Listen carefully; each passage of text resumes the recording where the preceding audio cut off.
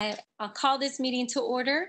And as we get started tonight, before we move to the Pledge of Allegiance, I'm going to ask you to join me for a moment of silence.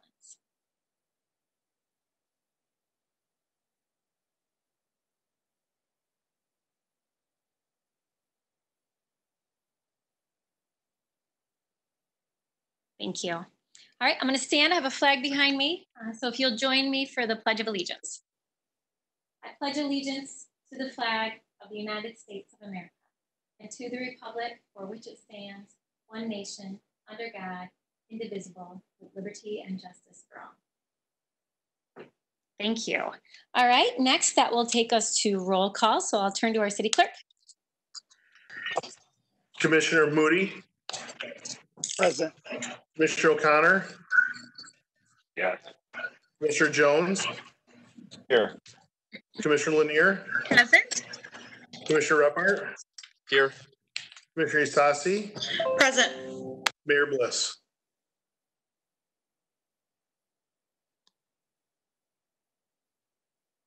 Mayor Bliss, are you here? I am here. I had a little glitch, so that happens from time to time on my computer. Thank you, City Clerk. And then before I introduce our translator tonight, I want to remind folks that there's two opportunities for public comment tonight. One at the beginning of the meeting on items that we're actually voting on, so items that are on our agenda that we'll be casting a vote on tonight. And then at the end of the meeting for just general public comment on any other item. And so how you can weigh in tonight is you can call 311 or you can call 456-3000. You can hit number 1, and then for the first opportunity for public comment, which I'll get to momentarily, you can hit 1. And if you want to, if you have something you want to talk about that's not on our agenda tonight, then you can hit number 2. What will happen is that you'll be put in a queue. We ask you to share a couple things. We ask you to share your name, the city that you live in, and then we'll give you up to 3 minutes to speak. For the first opportunity for public comment, we ask that you identify the exact item on the agenda that we're voting on that you want to speak to. So if it's community development number 2 or fiscal number 3, please just let us know what you're referring to. So with that, I'd like to introduce our translator who's with us tonight, Ms. Lilibeth Perez, so that she can also provide you with instructions in Spanish. Is Ms. Perez? There you are. Hi, Ms. Perez.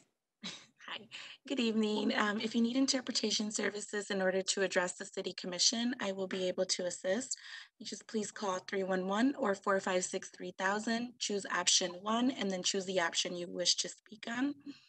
Buenas noches. Si necesita servicios de interpretación para dirigirse a la Comisión de la Ciudad, podré ayudarle.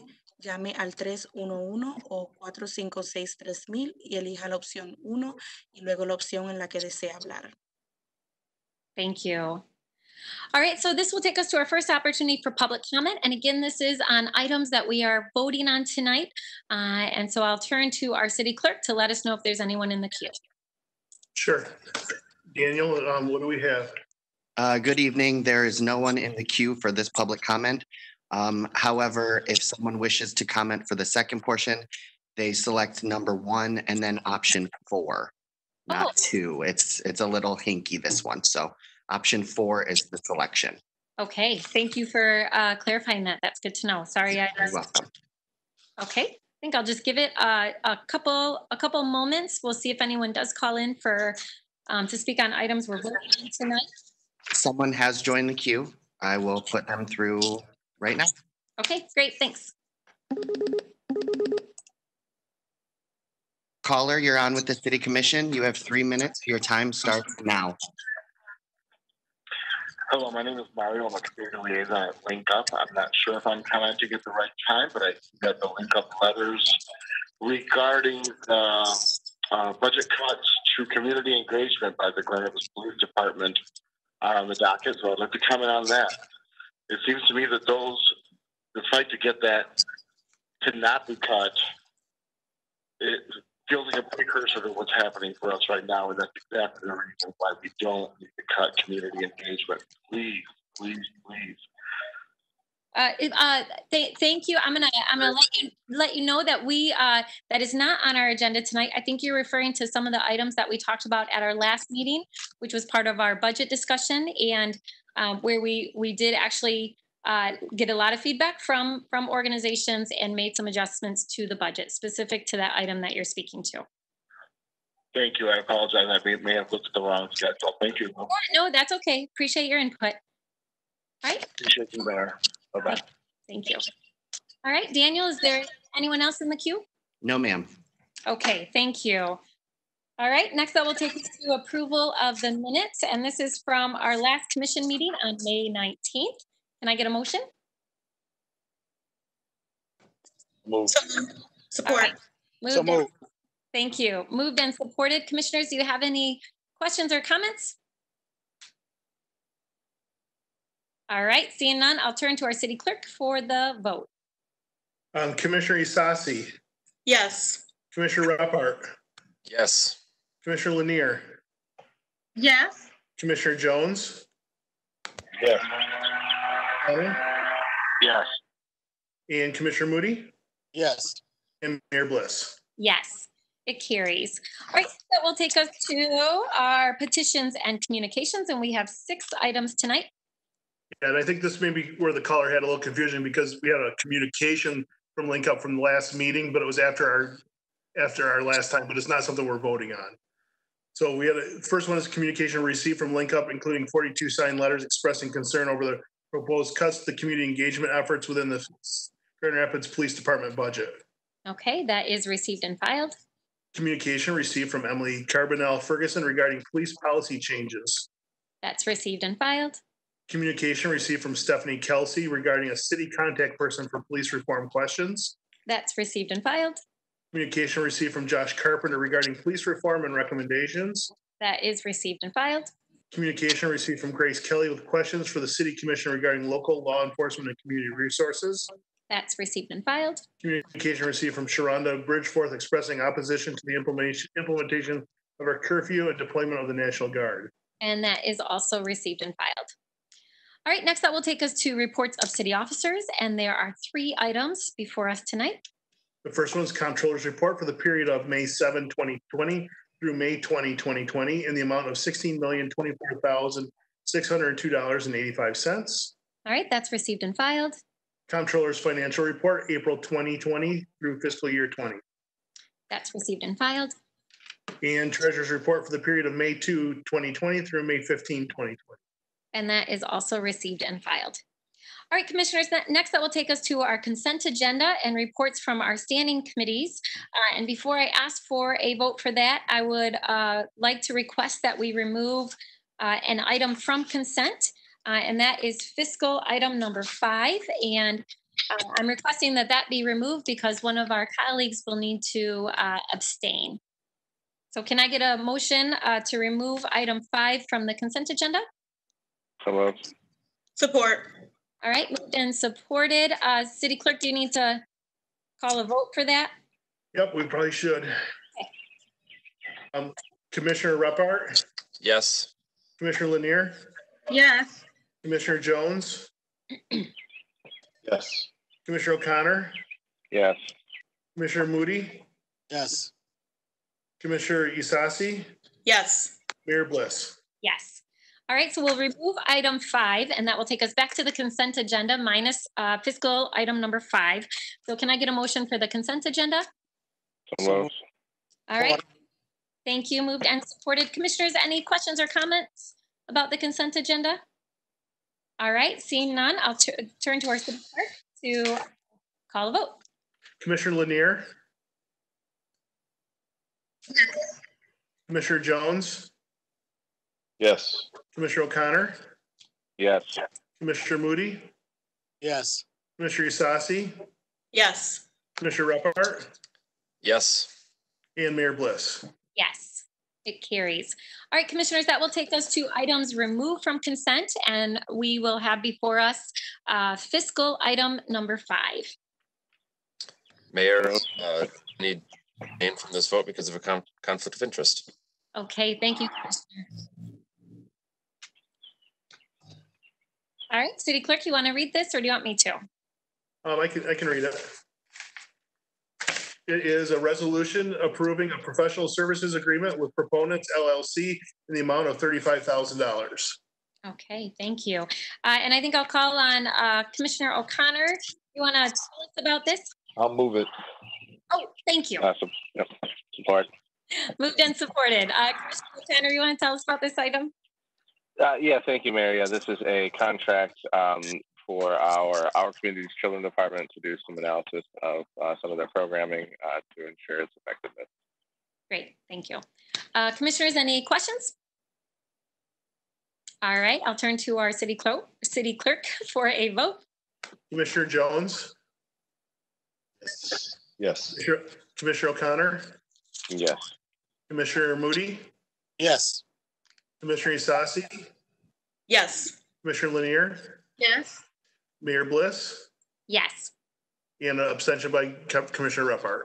Yes, thank you. All right, that carries. Welcome Commissioner Repart back to us. And that will take us to ordinances to be adopted. And commissioners, we have one ordinance before us tonight. The ordinance is a series ordinance for water supply system revenue bonds. All right, can I get a motion? So moved. Support. Moved and supported. Commissioner Repart, you want to tell us about this? Yeah, these are back in April.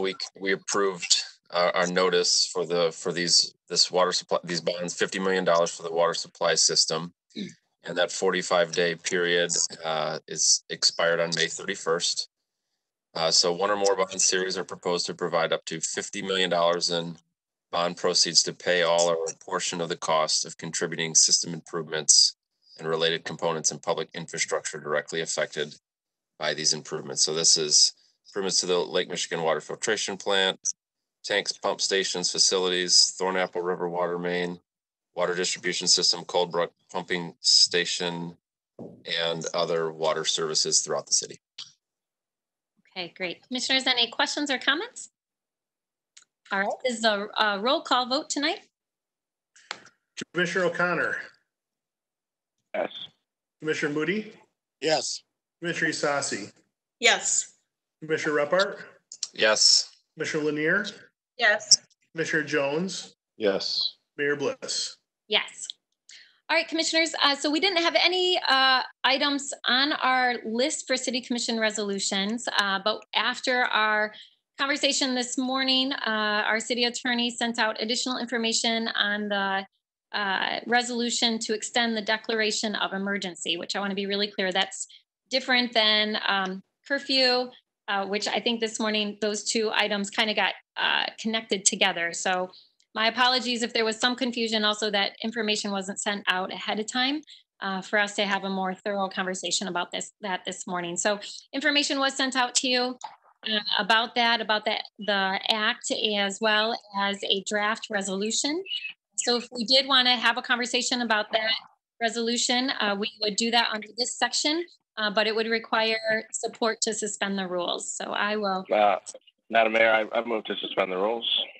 Okay, is there support to suspend the rules? Support. All right, moved and supported. So to suspend the rules, City Clerk, you want to call the vote for that? Yeah, Commissioner Moody? Yes. Commissioner Isasi? Yes. Commissioner Repart? Yes. Commissioner Lanier? Yes. Commissioner Jones? Yes. Commissioner O'Connor? Yes. Mayor Bliss? Yes. All right, so rules are suspended, and all of you received, and I apologize, you didn't receive this earlier, but we did receive all the information from our city attorney right after our committee of the whole meeting. So you should have a copy of the resolution before you. If you want to bring it up for discussion, I will turn to one of you to make that motion if you want to. I'll move to approve the resolution authorizing an extension of the state of civil emergency. All right, I have a motion. Do I have support for that? Support. All right, moved and supported. So all of you received a draft. What I'd like to do is turn to our city manager to kind of walk us through and maybe provide a little more explanation on why this was one of the recommendations. Our city attorney is also available. And I think I don't know if the city manager wants to turn to anyone else, but if you could provide us some information and clarity on this request, or I shouldn't say request, but this resolution around extending the current state of civil emergency.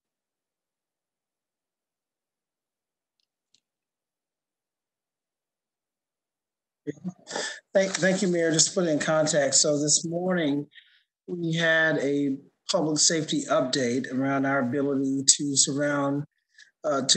respond to some of the safety threats that we've had since the riots on Saturday, which was a result of very peaceful protesting that turned unexpectedly violent, but not by the intended organizers. And one of the tools we talked about that would help us to ensure the safety of our community was the use of a curfew. This morning after discussion, there was not the majority of the commissioners were not interested in the curfew, but the curfew is a derivative of a tool that we have through the ability to declare a state of civil emergency. So when the mayor and I met earlier on Sunday morning after the riot, she enacted her power to claim a state of civil emergency for 48 hours. And after that it expired, it required the ratification or approval of the city commission to continue. Under that, she would have the ability to do several things in the name of public safety, and a curfew would be one of them, but it also would allow us to ask for state resources to be supported by the state to augment the resources that we would have now. This is very, very important. And as we are in a dual emergency, both a public health and public safety. And many of our people are dually responding to both emergencies. And we are very resource restrained, particularly in our police department. Officers are working double shifts after working a special 7-day work week. And we need as much support as we can to be able to rapidly apply to these changing dynamics. I shared with the commission this morning that there were over 40 cities that have curfews in place, and that and other resources that they're utilizing to respond to these public safety crises and riots. And we need the ability, if needed, to quickly enact tools that will help us to manage this. There were questions about whether or not we were why weren't we able to respond with the 300 officers that we had, with up to 3,000 to 4,500 protesters on Saturday. And I asked the police chief and his staff to continue to think about that question, and without compromising our safety and security of our police department, to give some further insight on what we need in order to keep our community safe. So Mayor, if you allow, I'll ask Chief Payne and his two deputies, both Chief Kittle and Chief Reifenberg, to come online and to explain why we need tools that can be acted by the state of emergency in a rapid manner in order to help us respond. Chief Payne, are your deputies online? Yes, sir. They're on also. Can they turn their cameras on, please, Chief Reifenberg and Chief Kittle, and say hello? Hello. Okay, thank you. Go right ahead, Chief. Yes, sir. And thank you, City Manager or Mayor. I think you really summed it up well, that that was a rapidly evolving incident, and we had prepared for a peaceful demonstration. And as we know now, that turned into not a peaceful demonstration. The 300 plus officers that responded that night were responding over a course as that incident was developing. Some came in as late as 2, 3, 4 o'clock in the morning to have enough personnel to get it to the point where things had calmed down. So having the ability for the mayor to act in an expedited way is crucial for us to be able to respond to these incidents. We do have mutual aid with other law enforcement in the area, but sometimes we may have to go outside the area for law enforcement also, that we do not have that. And by having the ability to declare the state at that time, it would allow us the flexibility to be able to call on other resources to address the situation at the time. Deputy Chief Kittle is our operations. He oversees our operations and the deployment of officers. Chief Kittle, can you add to what the manager and I have already spoken to, the necessity to be able to act in a swift manner to get resources in? Absolutely. As the chief mentioned, we were prepared for a peaceful protest on that Saturday night, and obviously turned violent on us. We did have to issue a couple emergency texts to our all available personnel to come in. We had officers coming in from that were several hours away on vacation. We actually had about 10 officers at a wedding of 2 of our officers that they had to leave that wedding. And just the kudos to the newlyweds, they actually showed up the following day to assist us with the continuing events. We had some officers working that first night up to 24 hours straight due to the schedule they were on. Ultimately, over the last couple nights, we've had over 300 officers staged and ready for anything, since we were not quite sure what to expect. I can tell you, as part of the event on Saturday night, we had some fairly difficult times. I was specifically standing near one of the doorways as we watched hundreds of individuals trying to breach our building, despite the number of officers that were on the other side of the glass from them. They didn't seem to worry about that. We are continuing to prepare for protests throughout the week. I can tell you from a staffing standpoint, it is very challenging. Our officers continue to work 16 to 18-hour days, despite having additional personnel being called in from some of these surrounding agencies, which we are very appreciative of.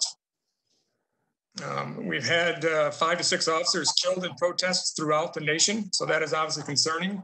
The hours our officers are working are fatiguing them, as well as the concern for their own safety, as well as the safety of the community that we're trying to protect. The curfew, I can tell you, was a valuable tool the last couple nights. It has helped us maintain a safe community, and it, again, has been very valuable, and it would help as a tool moving forward as well. Not sure if there are any other questions, Chief, that you want me to cover? No, let's see if Chief Reifenberg, do you have anything else to add? Thank you, City Manager, Mayor, and Commissioners. I think it's very important that everyone realizes that when we are on scene, we're there to protect people's First Amendment rights and for them to be able to peacefully protest. That's extremely important for us. And having the ability to have reserve forces when we have these events gives us the ability to plan properly to protect our city. And then also to have that force, the police department, we want to police our city.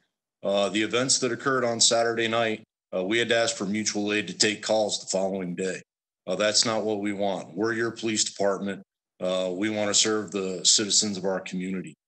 There's a group of agitators that we have intelligence on that is moving around the city to different protests. And although people have very good intentions to have a peaceful protest and have that planned, these agitators are coming in and causing more issues. They've had issues in the city of Jackson, the city of Lansing, the city of Kalamazoo, and we don't know when these individuals are going to come into our city.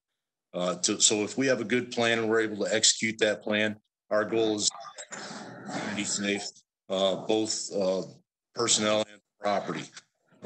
Citizens of Grand Rapids are the most important thing to us, and that's truly at the heart of this request. So, Mayor and Commissioners, and we will respect any decision that you make, and we will do it to the absolutely best of our ability. But it is my job as city manager to make sure my employees have the tools and resources to do their job and to do their job safely and to protect our community. And I can tell you right now, we are not properly resourced for what our intelligence anticipates may happen with all well-meaning intentions. And I don't want to sound like an alarmist, but I do want to make you fully aware of both the intended and potentially unintended consequences of us not being able to immediately respond to what we know and can prepare for and anticipate. And what we have seen now with Kalamazoo using the tools we use to keep their community safe, and other cities, we are trending the opposite way from what other communities are doing across the nation. New York City, the city that never sleeps, has implemented a really aggressive curfew. I believe it's a 12-hour curfew. I might be confusing with LA, but that is the seriousness of how cities across the country are trying to get a handle of it, and many of them are overwhelmed and understaffed and under-resourced because you don't want to over-police and use extreme use of force if there are other methods. And the more staff you have, the more we can make sure that we are respecting people's rights and using the appropriate use of force in these incidents. So with that, we are all available to answer any questions that you might have.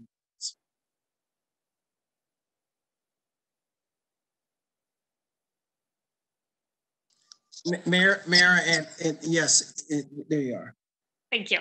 Thank you all for joining us tonight and providing that additional information. I'm going to turn it to my colleagues to answer questions. Commissioner O'Connor, did you have your hand up? Oh, I have Commissioner Moody. I will start with Commissioner O'Connor and then I'll go to Commissioner Moody. No, I just want to say, Mayor, I think it's important that we continue to have this state of emergency and to provide the flexibility and the authority to act swiftly in the event that we need to reinstate a curfew or call in additional resources from other agencies or from to recall the National Guard. I know it's the perception of those big vehicles in our town creates some tension with certain people, but I also know that having talked to a number of folks in our police department, that they're overwhelmed. They've been worked extremely hard, and we ask our folks to make good decisions, and it's hard sometimes to make great decisions when you work as much as they have under the highly stressful situations that they've been under. And so trying to balance the desires of our community to try to de-escalate some of the police and the community, and at the same time make sure that we are prepared in the event that folks from outside come in and agitate and cause problems and begin wreaking havoc on our community. And so I know that our police department has asked for additional resources, and I'm not the policing expert, they are, and I want to make sure that they have at their disposal in any time of need as much resources as they have to make sure that people and property remain safe. But at the same time, I think it's important that we have to take a moment to try to let our community begin healing if it's in fact ready for that. Thank you, Commissioner. Commissioner Moody? Yes, Madam Mayor, thank you. And thank you, City Manager and Deputy Chief Police and Deputy Chief Police, Chief Payne. I had an opportunity to be downtown on Sunday, and I went through various areas of our city, and I've seen the destruction of downtown. I think that downtown was strategically hit with a well-planned group that infiltrated itself into the groups that were there to march for peace. I'm in favor of what the city manager and you, Madam Mayor, are planning on doing. I do not want the curfew hour to go from 8:30 to 5. I would prefer to stay at the same time from 7 to 5. So that gives the police department opportune time to clear the streets just in case something occurs. Nobody knows policing better than they do. But I want our city protected, and I don't want the mob figure out different areas of the city that they can go to and begin to do destruction in other areas. That's my biggest concern. So thank you, Commissioner. So Commissioner, I want to make sure that it's clear. So what's before us is an extension of the state of emergency. It would not reenact the curfew, but the curfew is one of the tools that under the declaration could be utilized if deemed necessary. And I appreciate you being clear that you are supportive of the curfew, but I want to also be clear for anyone listening that that isn't the specific thing that we're talking about right now. We're talking about the extension of the state of emergency. I understand. Okay, thank you. That we don't dismiss the curfew. Okay, thank you. Thank you for clarifying. I want to I feel like this morning there was a little confusion, so I want to do everything I can. Doing it this virtually is a little challenging, and so I want to make sure that everyone is clear. Others who wish to weigh in or ask questions of our chief or deputy chiefs or the city manager or even city attorney. Commissioner Lanier? Thanks, Mayor. So just so that I'm clear, and I think in the comments that were previously made by Commissioner O'Connor has kind of thrown me into confusion. So this, the emergency or the state of emergency, there were a number of items on the list of what could transpire under the emergency. And so I know the feedback that I provided to you that we also talked about that the commission could convene 2/3 of the commission in the event that we needed to enact some emergency action. And so I'm supportive in general of most of the items that were there. I think it was 9, 11, 12, and 13, where I was wondering if we would be able to have some discussion, 2/3 of the commission to have some discussion before you personally would take action on those items, Madam Mayor. Because those were the items where you can enact the curfew and closing. I can't remember, it was multiple people. I don't have it in front of me, but stopping multiple people, 3 or more people from gathering and things of that nature. So I think in those instances, similar to what happened on Sunday, there was dialogue as quickly as it was in light of the emergency to just engage the commission so that we could talk through, this is what you're considering and this is why you're considering it. And I don't know if there's room for doing that with that caveat, or if that's something that you'd be willing to say you'd be willing to do. But just wanted to make sure that I mentioned that and to make sure that I'm clear about, like you just restated, that this isn't the authority to extend the existing curfew that we had, but really just to make sure that we have multiple tools available during this emergency time for the police department and the city manager and yourself to be able to enact whatever you see that was a part of that list.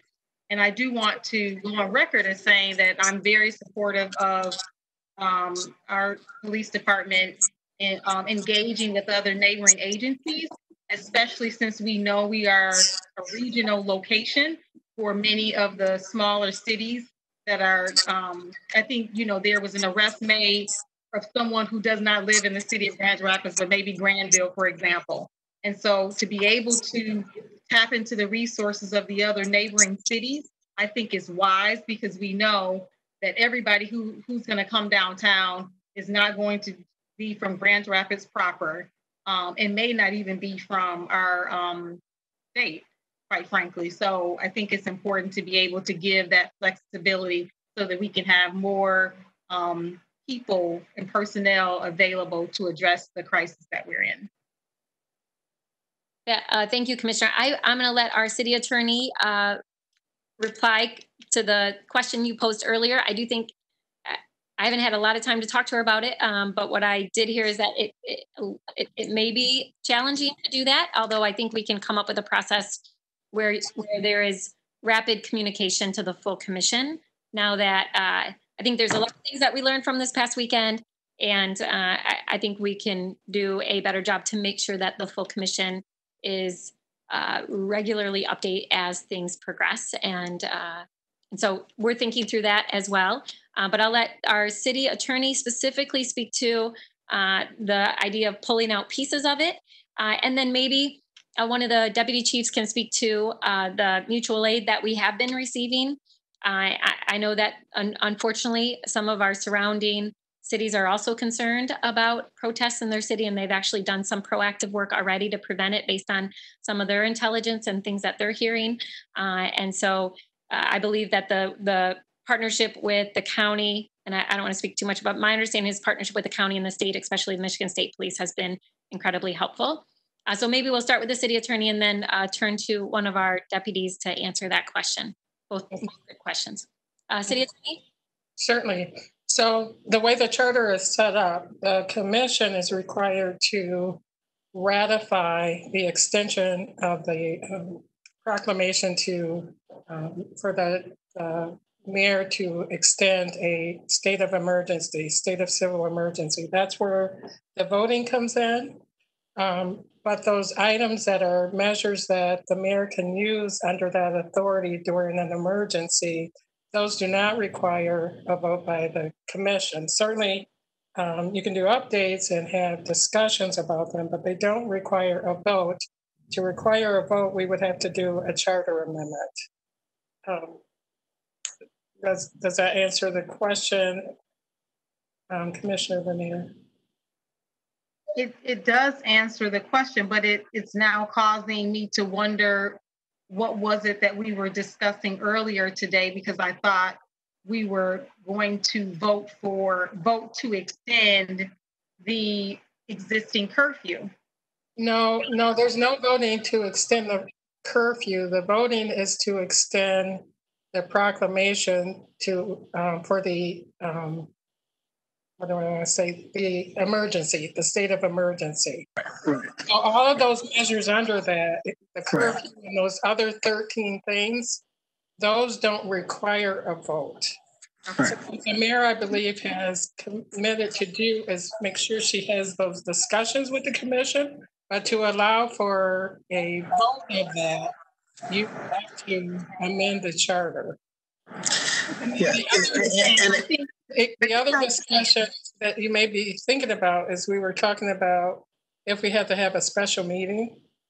Is that okay? No, it was this item, and it wasn't on the agenda. And I remember saying if we were supposed to vote on it, it's not on the agenda. So, okay. but I'm understanding now what's intended. Though it's been, like the mayor's already said, it's been kind of confusing in the delivery of it. But we are being asked to just vote on the emergency, and then components within are not necessarily items per individual item that can be voted on. And so it's now then up to us to have our mutual understanding of the delivery of some of those items between us and the mayor and how those things will be handled. Should she and the city manager believe that some of those items would need to be enacted?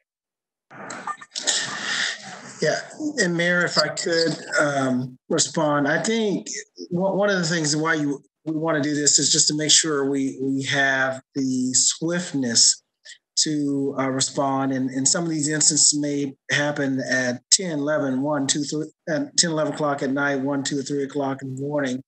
And gathering 5 people may be somewhat of a challenge at different hours of the day and evening whenever decisions are being made, particularly if we see something happen in the middle of the night and by 8 o'clock in the morning or 9 o'clock, we'd like to have resources deployed.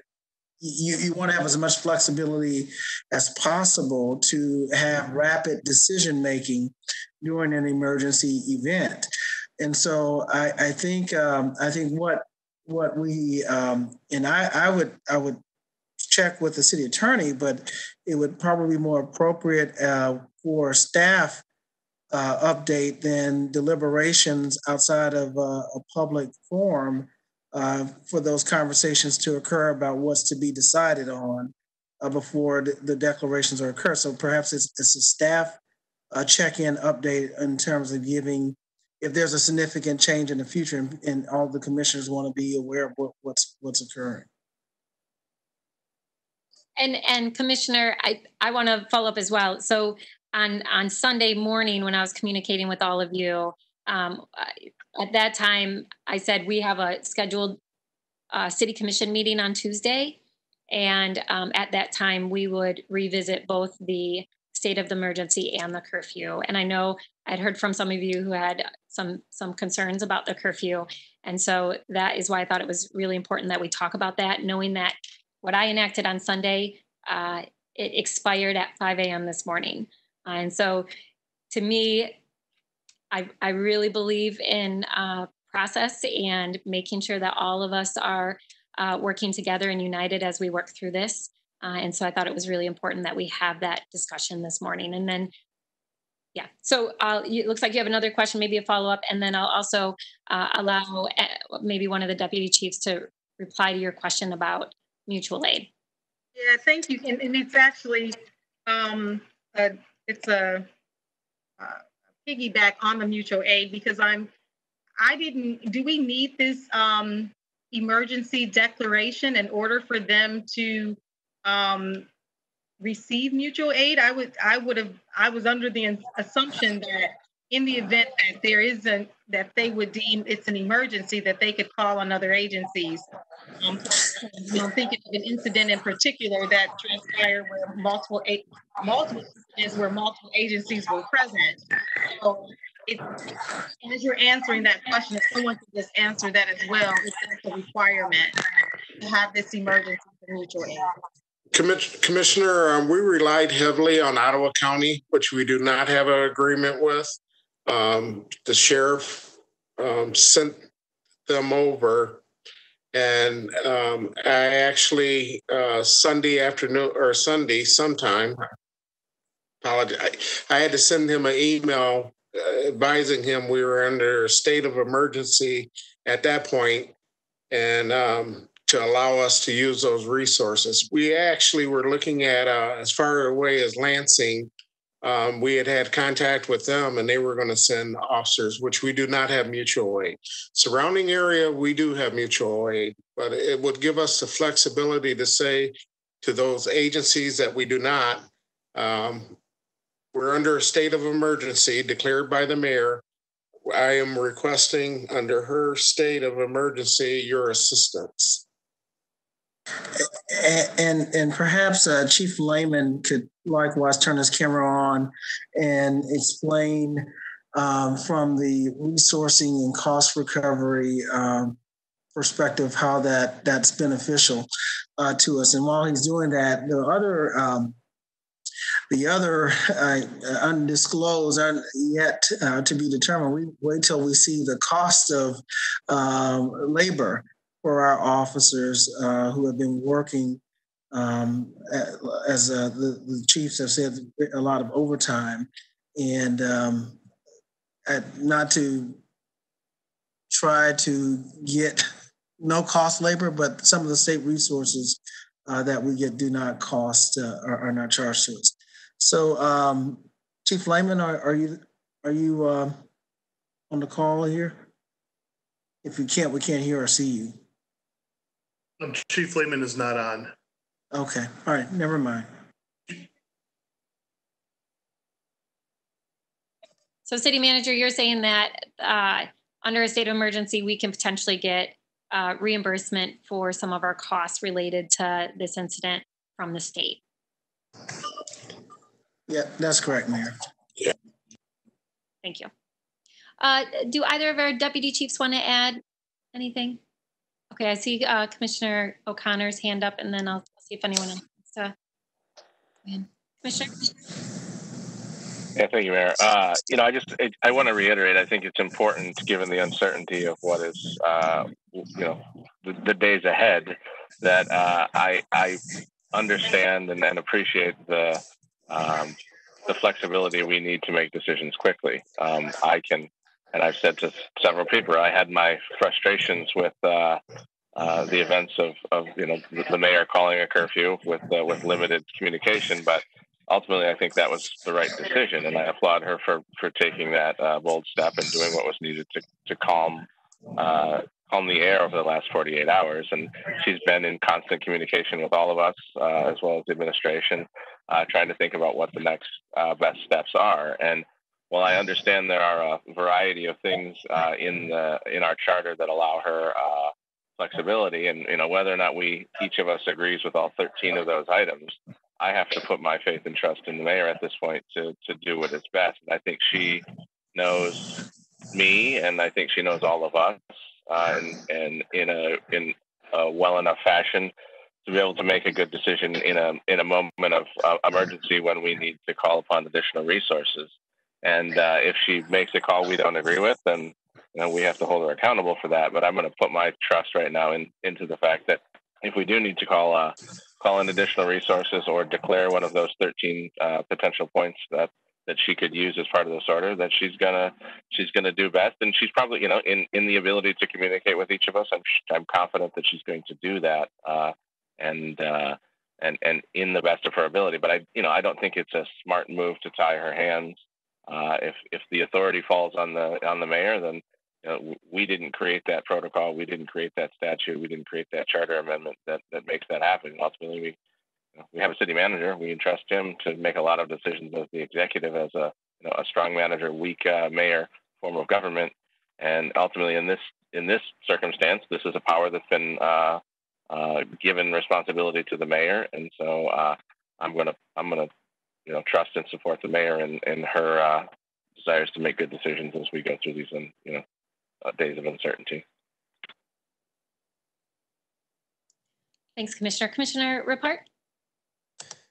Yeah, thanks, Mayor. I think I just want to piggyback on that. I do really appreciate the dialogue that we had this morning, even though we didn't have full alignment on what was happening. I did think it was the work of good governance. Those of us who've been elected working with city staff and kind of a push-pull. And now that we've had that conversation and you've heard from all of us, you've heard extensively from the community about what they care about. I do think it's imperative for us to trust the city manager and the mayor to take all that feedback into consideration. Should they feel that it's necessary to use any of the possible premises outlined in that chapter 161, if that becomes necessary. So I also trust that you would pull us together or reach out to us if you wanted or needed guidance from us. So I think that this is one of those things to have in our back pocket. That's the way that I see it, and hope that we'll utilize it. And now that we've had the discussion that we had this morning, that very open discussion, then this is an authority that rests with the mayor, and I support keeping this open so that should we need it, it's there. Thanks, Commissioner. Commissioners, other questions or comments? Commissioner Asasi, and then Commissioner Jones, did you have your hand up? Okay, so Commissioner Asasi. Thank you, Mayor. Thank you to the chief and deputy chiefs. I do want to share one comment, because I believe in making sure that, like I said earlier, there's multiple truths. I did talk to somebody who said they were in front of the police department over the weekend, and they said that they were able to engage with that police officer, have some conversations with that police officer, and felt that there was a strong sense of, if I wasn't here working, I might be with you marching. And I think it's important, some of the things that I said earlier, I always want to make sure that there is not just one truth. So I want to put that message that somebody reached out to me and said, I want to share my experience. And if we're going to grow community, I want to grow the community with my GRPD, and not the National Guard, and not people that don't know our community. So I did want to share that. For me, I think, yes, we know each other, even though I've only been on the commission a short time. I know many of you beyond that, and appreciate your leadership, and we trust each other with a variety of things. I also think that the charters and things like this are not put into place because of relationships. And so as much as I have trust and appreciation, and I wasn't in those rooms, I have some concerns, and mostly some of the ones that Commissioner Lanier outlined around that could be enacted, especially when I'm saying earlier in the morning, I'm not for these things, i.e. the curfew and the National Guard. I also am going to bring up the fact that I am concerned about the messaging that came out from the police department about the journalists. That I know, Chief Payne, you said that it was for the protection. I respectfully went back and kind of looked at some of those messages, and I think that wasn't really the message that I saw. I also think that that's my concern. If we go into a state of emergency, are things like that going to be deemed as a variation of what the charter calls for? And I am adamantly against that. We have just instituted somebody over our public accountability and oversight, and to not have our media on the ground showing, and certainly it's not every single story, but not showing those messages to our community is a great concern for me. So I've wrestled with this one as I've read the information that was shared. Thank you, Anita, for sharing, City Attorney, sharing the details and information. But I go back to some of my HR learnings, and we put policies and practices in place for a reason. Relationships are important, and that is not a substitute for what's in a policy or procedure or charter. So those are my concerns. I don't know that they're necessarily questions that need to be answered, but those are my sentiments around this resolution in front of us. Thank you. Mayor, if I could, because I do want to acknowledge this concern, not only that Commissioner Isasi has, but many other people, including some of you, have also raised our relationship with the media. That was discussed earlier, but even before then. And I have, as I mentioned earlier, have asked my executive staff to look into that. And I'm doing this without the benefit of even having had previous conversation with Mr. Matthews and Ms. Snow Buckner. But I think it's very, very important for us to acknowledge our desire for the public to be informed about what is going on with its government and the important use of the media. The media was also our additional eyes and ears from the Emergency Operations Center. So in addition to the reports from the officers, we rely on the media to inform us as well about things that are happening during an emergency event. So I want to lend my voice to reaffirming the need for us to be as transparent as possible and collaborative as possible with the media. And I'm going to ask Mr. Matthews and Ms. Snow Buckner to comment on that, because I think it's very important. I don't want the media to think that we have any other motive but to collaborate with them. Mr. Matthews. Yes, sir. Well, I'll speak to the broader context, and I'll let Ms. Snow Buckner speak to some of the specific actions that have been taken. The broader context, all the messaging in an emergency ought to be coming through the EOC. And when we saw the messaging yesterday, the immediate concern was that it didn't follow the protocols within the EOC. So we've addressed that. I can tell you as someone who's dealt with virtually every imaginable EOC activation that you could think of outside of an earthquake, what GRPD did last night in terms of really allowing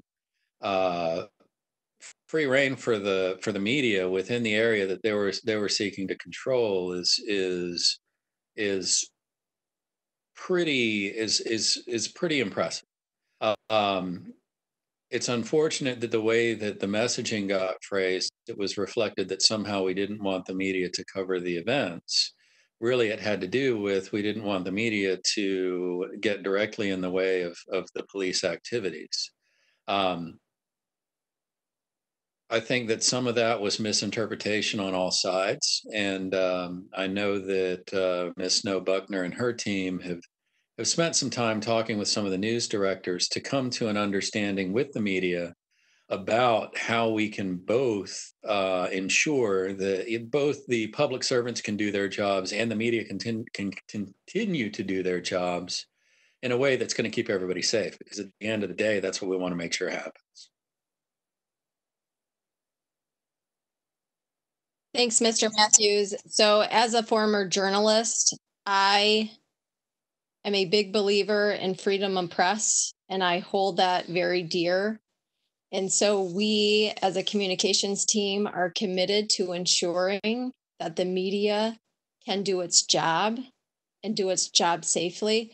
So I have had conversations with our police PIO, and as Mr. Matthews indicated, we have had conversations with a few news directors, and we plan to, moving forward, this is something that we've been wanting to do, but with COVID-19 and now this, we just haven't had an opportunity.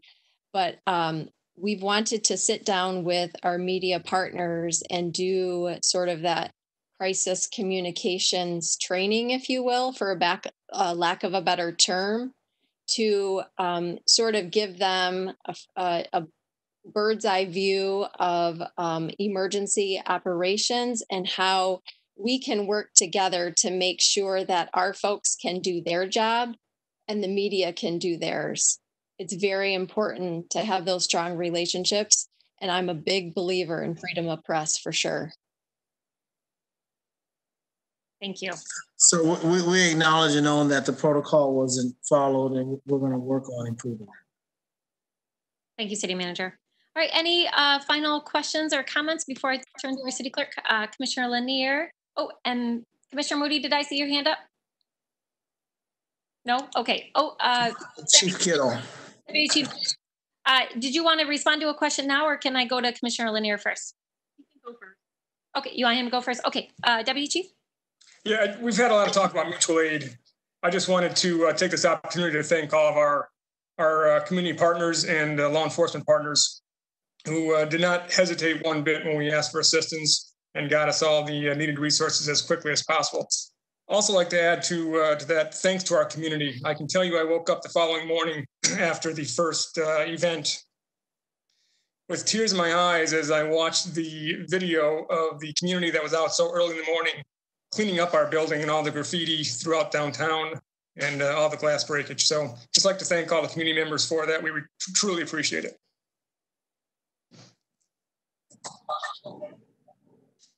Commissioner Lanier?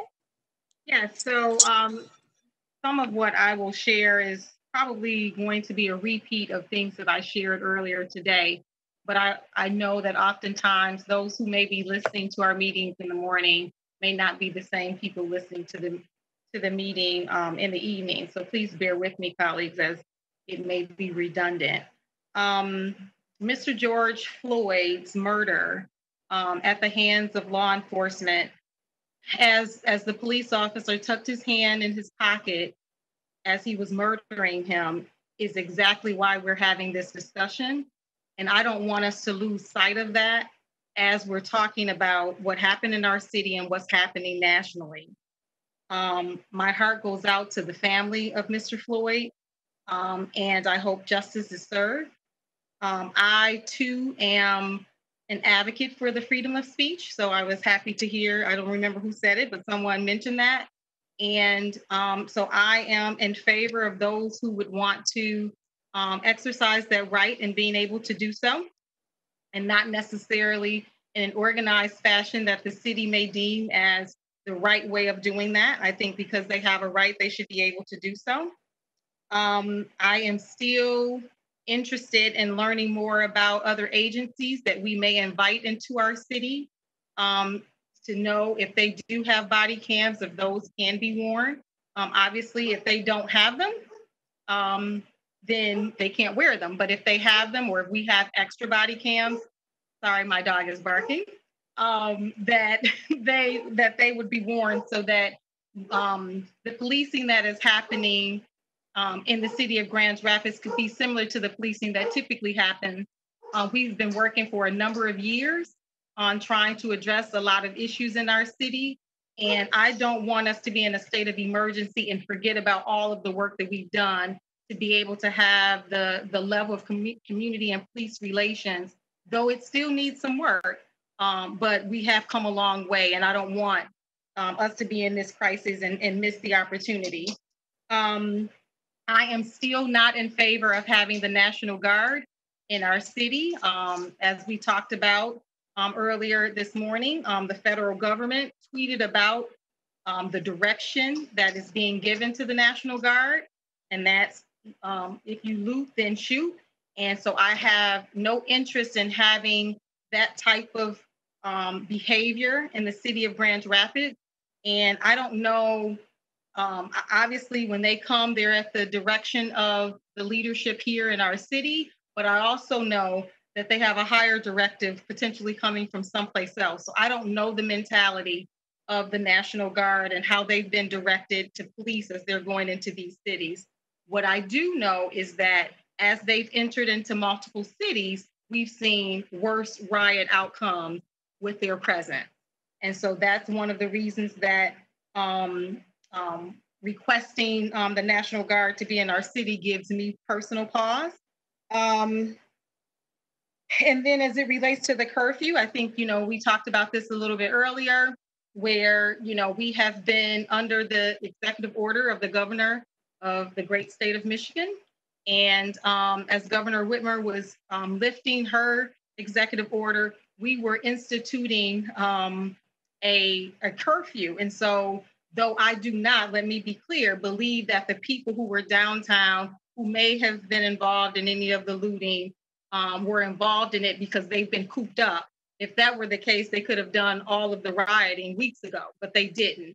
People are fed up, and that's part of why the looting happened. And we also had agitators and instigators who were involved, and that's why they led some of the efforts to start the looting. And I think we just had followers who just took part in a process because the opportunity presented itself. But because of that, we're restricting where people can go. And so I would want us to put the same type of tactics that were in place the last 2 nights during this curfew period in place with other agencies, neighboring agencies, as long as we think we need it in order to keep our city safe.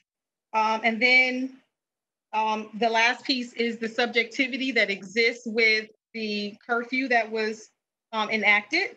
I talked earlier about Commissioner Moody's neighbor who was jogging. And I know, Mayor, as we were having some exchanges about it, you were saying it really is so people won't gather. Well, she was a lone jogger and she was stopped. And there were other joggers who didn't look like her and they weren't. And so that's the challenge that I have, because our data in our city, because we know the data, says that we police communities of color differently. And when we police people differently, and equity is embedded across all of our strategic planning pillars, when we treat people inequitably, we get these types of results where people are going to be frustrated at the outcome of it. And so those are the reasons that it's challenging for me to institute a curfew and then have people feeling as though they're being treated, well, knowing that people are being treated differently than others. And we have no way of explaining why and when that happens. And so I just want to make sure that I share those things again. And I know there was conversation about dismissing charges, and I believe that anyone who is involved in unlawful behavior should be penalized as such. I don't want it to appear as though I am supportive of people throwing anything at the police, vandalizing private property or public property in any way, shape, or form. I am interested in those persons being arrested the way they would be arrested at any other time. And then the last thing is really about the timing of communications. I thought what came out was good information, but the timing of it was the piece that was a challenge. understanding that we were in the middle of kind of this emergency crisis. So I just want to mention those things. And so I think Commissioner O'Connor, your comment about trusting the mayor, I think that is what voting for this is about. But what I want to be clear on, Mayor, is that, this body this morning, all but one of us said we had no interest in the National Guard. All but one of us said, all of us said we didn't want the National Guard, and all but one of us said we didn't want the curfew. And I think those are last resorts if you are able to get the authority to exercise this, because those things were things that we said we did not welcome. Commissioner, I appreciate you sharing that and also summarizing some of the conversations that we had as a body this morning. And I assure you, those are all things that I wrestled with on Sunday before I made a final decision. And it weighs on me, and I take those very seriously, and I hear those concerns. And I just want to assure you of that all of our discussion this morning, it will carry with me as we hopefully work together. I am praying that we do not need to enact any of these. But what I do think that we need, and what our department needs, is the ability to identify other resources throughout the state that can back them up right now. And that is something I think that is really important. I agree with that, Mayor. And the other thing I was going to add, I'm glad you said that, is the idea of being able to be reimbursed for all of what it's going to take to get us through this emergency time. I think it's important for us to be able to access additional resources to be able to do so. Yeah. Thank you. Thank you, Commissioner. All right, any final questions or comments before I turn to our city clerk? All right, I'll turn to the city clerk to call the question, or to call the vote. Commissioner Isasi. No. Commissioner Repart. Yes. Commissioner Lanier. No. Commissioner Jones. Yes. Commissioner O'Connor. Yes.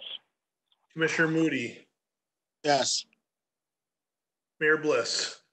Yes, it carries. Thank you, everyone. And please know that I will be working with the city team to make improvements on all the things that we talked about, including communications. I think we have learned a lot together over the last 36 hours, and now is a time to really make some improvements as we move forward. And as I said, I am very hopeful that we'll continue to see safe protests and people coming together safely to lift up their voice. That is my deep, deep hope and prayer. If that's not the case, I do believe that we will be able to provide additional support to our police department to make sure that they have the resources they need to respond appropriately. So thank you all for that. All right, next that will take us to our last opportunity we don't have any scheduled public hearings tonight, so I should have said that earlier. So that will take us to our last opportunity for public comment tonight. And I will turn to our city clerk to see if Daniel has anyone in the queue. Yeah, just a reminder for people who want to call in, it is 311 or 456-3000, press 1 and then press 4. I gave the mayor the wrong information. So it's 1 and then 4. And I know we do have some callers in the queue, so go ahead, Daniel. Yes, we have 8 callers in the queue. The first caller should be coming through right now. Caller, you're on with the City Commission. You have 3 minutes. Your time starts now. Thank you. Greetings, Mayor and Commissioners. This is Sam Jones-Darling. My Michigan residence is in Ypsilanti, Michigan. However, many of you know that I am a native of Grand Rapids. I currently reside in London in the United Kingdom, where it is a bit after 1 a.m. So imagine how much this actually means to me. Normally, I would send you my communication by email. However, I appreciate this opportunity to address you verbally. I want to start by noting that the Deputy Chief said that they wish to preserve the First Amendment. It's simple. Mayor and Commissioners, you need to tell them if you harm the media, you will be terminated, period. And this should include community media, end of story. Hold the city manager and chief accountable to ensure freedom of the press deserve. I live in a progressive and world-class city. They don't use police forces to intimidate, harass, and use excessive force against communities they supposedly serve. They actively de-escalate situations, not just when cameras are on, but when the cameras are off. This weekend hurt me deeply. I've watched my friends live in absolute terror that the city's actions in bringing in the National Guard was going to bring death upon them, especially given the makeup of the Michigan National Guard. Demographically, it's very white, very rural, and these soldiers are known to be general instigators. For some, the short-lived curfew enforced by the National Guard was useful, but in reality, it just was another perpetuation of the criminalization and death of Black bodies and a destructive tactic toward the First Amendment, especially peaceful protest. This has terrified many, especially the use of the Ottawa County deputies and other policing agencies that have a horrific history of race-based attacks on minority communities. Body cams must be worn when the riot gear is on, and accountability must be had. I want to just note that as I grew up, I had the opportunity many times to meet Chief Payne when he was a patrol officer. I remember one of my family friends bringing him around, and I trust the man deeply. And I know members of the community do also. It's time to stand up. It's time for Grand Rapids to be that place that I remember as a kid, be that place that I would want to bring my family to when I am done with my educational pursuits. Thank you for your time, and I look forward to seeing what you all do for the betterment of Grand Rapidians. Thank you. It's good to hear from you, Mr. Darling. Next caller, you're on with the City Commission. Please lower your volume. You have 3 minutes. Your time starts now. Caller? Caller?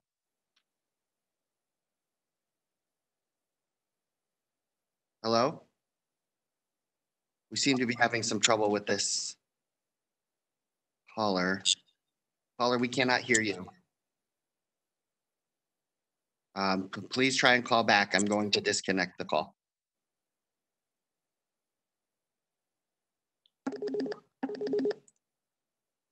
Caller, you're on with the City Commission. You have 3 minutes. Your time starts now. Hello, Mayor, City Commissioners. This is Rick Horkey in Grand Rapids. First, I would like to agree with the sentiments from the first caller. Sitting through this meeting, I am alarmed by how little discussion is being had about the systemic issue of racism and punitive policing that has always been impacting communities of color in Grand Rapids. This, coupled with the tragic murder of George Floyd, has led to the outrage and despair you've seen from the public. Public support and trust in the city's response is dwindling, and our communities of color deserve so much more. I am here organizing for the People's Budget of Grand Rapids.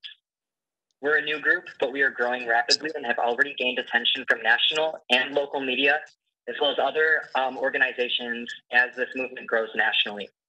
We are here to ask City Council to call an emergency meeting regarding the budget set to begin July 1st to discuss the People's Budget.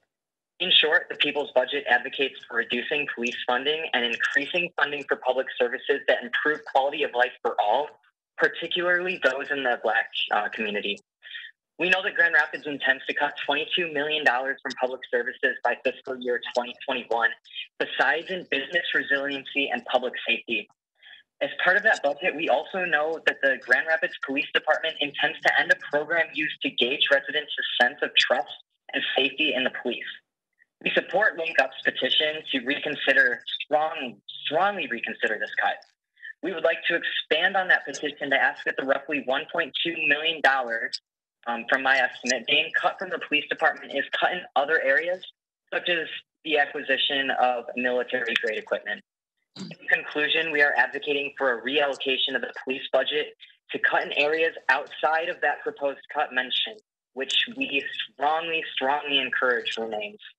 Additionally, we want to see an increase in funding for public services that help people especially the Black community and other disenfranchised citizens, not just businesses, because we believe that increased public safety comes from increased public services for all. We will be organizing to hold your commission accountable to this goal, and we will be keeping up with communications and hopefully negotiation. You will also be hearing from my fellow organizer, Dom. Thank you so much for your time. Thank you. All right, next caller. Caller, My name is... you have 3 minutes. Your time starts now. Hi, my name is Emily Carbonell Ferguson, and I am from here, Grand Rapids. I live in Baxter neighborhood. This is the first city commission meeting I've ever listened in on, and it's kind of hard to keep up with what all is happening. But the thing that is a bit disappointingly clear to me is that the very people that we are talking to when we protest or when we lose it a little bit are you. You're the ones who can change what's happening. And I am a young white person who started some of the gentrification that's happening on my street. And I'm kind of waking up right now. And last year, one of the scariest experiences of my life was seeing a Black man on my street with 4 cops with guns pulled on him and 2 police vehicles. I wasn't even in the situation. I was just standing there trying to make sure that they knew that somebody was watching, and it was the scariest thing.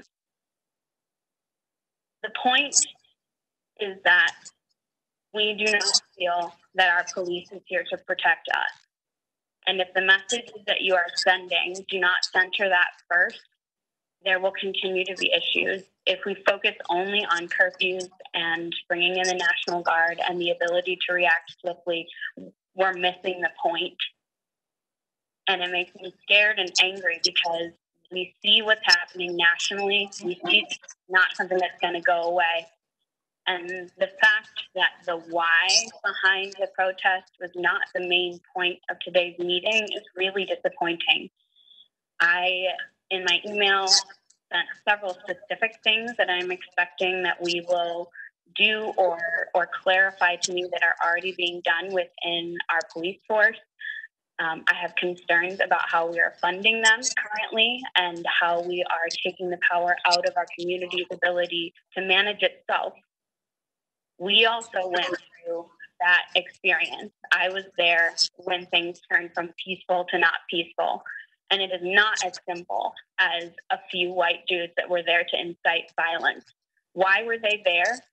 Because they knew that they could use the presence of the police as a wall for us to kind of crash our bodies against. If the police presence is not addressed as a part of this, we have not addressed it. And unfortunately, I just don't see the specific Caller, that's ways 3 in which minutes. we're doing that. Thank you. Thank you for calling in. All right, next caller, Danny. Caller, you're on with the City Commission. You have 3 minutes. Your time starts now. Hi, Commissioners and Mayor Bliss. This is Maggie Smith. And I'm calling with a request. I'm a resident of the city's 3rd Ward. I'm calling with an urgent request that you, our elected officials, focus on the actual emergency at hand, not whether our police have enough funding and flexibility. I'm asking that you focus on the following types of questions. And I'll share a brief experience, which is that from the meeting this morning, I noticed that there seems to be a lot of faith between you and our GRPD. I do not share that faith, and I haven't for some time. I suspect that there are thousands, if not more, in our city. The showing of 4,500 people showing up on Saturday shows us that I'm among a significant critical mass that does not have this faith. And I'd like you to think about why you allow them to earn your faith. I didn't have faith in them when an officer's racism led to an almost deportation, and the GRPD found little wrong with it. I didn't have faith with them when 2 children had a police officer pull a gun on them for walking in the street, and the GRPD had to be prompted to respond. And I didn't have faith in it last week when you were earlier this week when there was tear gassing of our own citizens and for what happened to Mr. Phillips. So what I want is a police force that will disavow shootings and killings like that of Breonna Taylor, Tony McDade, Laquan McDonald, and the many, many thousands that have occurred in just recent years. And that's what I think that I would like my commissioners to look forward to. And I want to also offer a couple of recommendations in addition to that urgent request. I want to first offer a correction. One of the gentlemen from the police department said the phrase that there was a threat of a breach of our police building. And I don't know what his turn of phrase meant, but the hour should be mine and the rest of my citizens and residents of Grand Rapids. The police department is our police department. And so I also want to recommend that I know that we are dealing with a lot of overtime with the police, and one option is for the police to stand down and not use these retrograde policing tactics. Thank you. Thank you. Thank you for your comments, Maggie. All right, next caller, Daniel. Caller, can you lower your volume, please? You're on the City Commission. You have 3 minutes. Your time starts now. Hello, my name is Eric John Shapaniak. I live in Alpine Township, but I grew up on the west side, right by John Ball Zoo. And I wanted to bring up 2 topics for you that are both related to this issue, but also thinking more broadly about some systemic things. First, it was mentioned by Commissioner Lanier earlier that the folks that came into Grand Rapids to assist GRPD, not all had body cameras, or we should be making sure that those that have body cameras are using them. So a couple of examples where your voice can be powerful in as an influencer in our community, in the broader West Michigan community, is asking through resolution that these municipalities get body cameras. Kent County Sheriff's Office does not have body cameras for all officers. Wyoming Police Department does not have body cameras for all officers. Ottawa County does, which was the question I think that the commissioner asked, and Ottawa County is one that does. But those 2, I know you work closely with. That can be something where a request from the City Commission might go a long way and convince the sheriff or City Council in Wyoming to enact that, to figure out how to budget that out. Then I also want to discuss some thoughts on rental housing policies that come from the city of Burien, Washington, as well as Seattle, Washington, and many other states now. I have a link pulled up from a friend that I know on the council in Burien, and their main thing is they've created a housing ombudsman that helps work with folks that are at risk of being evicted, or helps folks understand their rights when they are threatened with eviction or facing eviction. And so that might be a really good opportunity, thinking long term, for you to invest in ways to do more progressive housing policy. I know it's been a discussion for a long time at the City Commission. But let's not also forget that does relate to the protests that we saw this weekend, as well as many other issues where Black residents feel slighted, and rightfully so. There are so many pieces to this, but one might be more progressive housing policies, and I'll put that in an email address to you all, so you have. Thank you, Eric. That's 3 minutes. Thank you. Thank you. All right, next caller. Caller, you're on with the City Commission. Oh, wait, that's Yes, thank you. Go ahead. So, excuse me ahead of time if my thoughts are a little jumbled. I didn't write anything down. But I first want to start by acknowledging the humanity behind the commission, behind our city government. You guys are just human. I recognize this.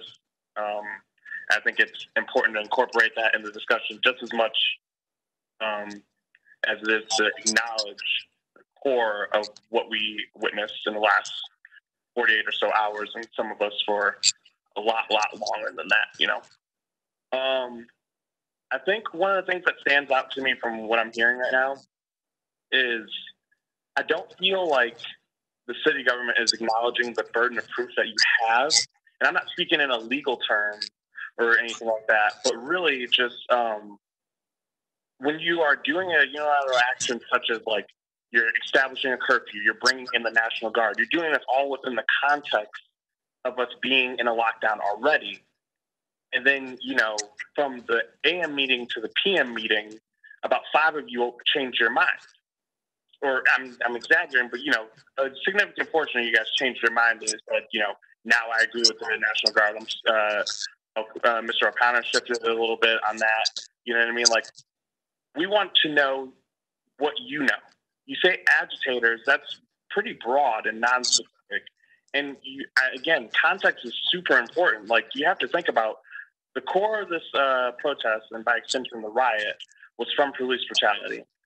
As a reaction to that and not being prepared, I believe a disproportionate response is brought in when we have the National Guard.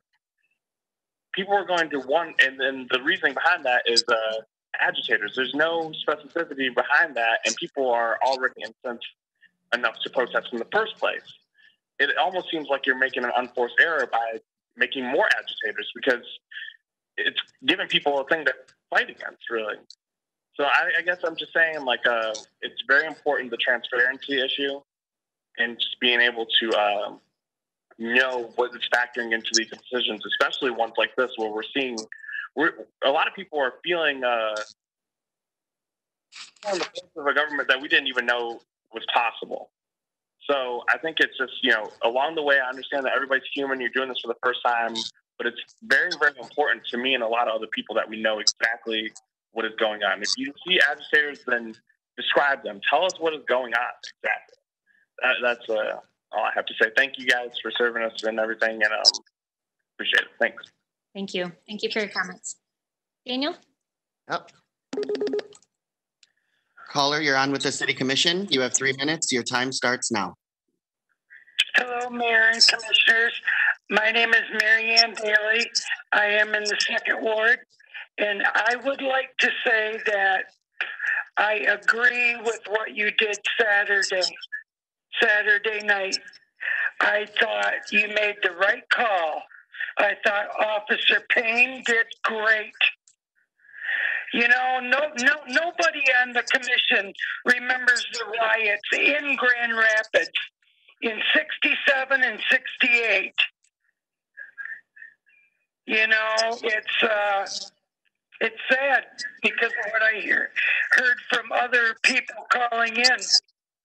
You know, everybody wants to blame everybody else.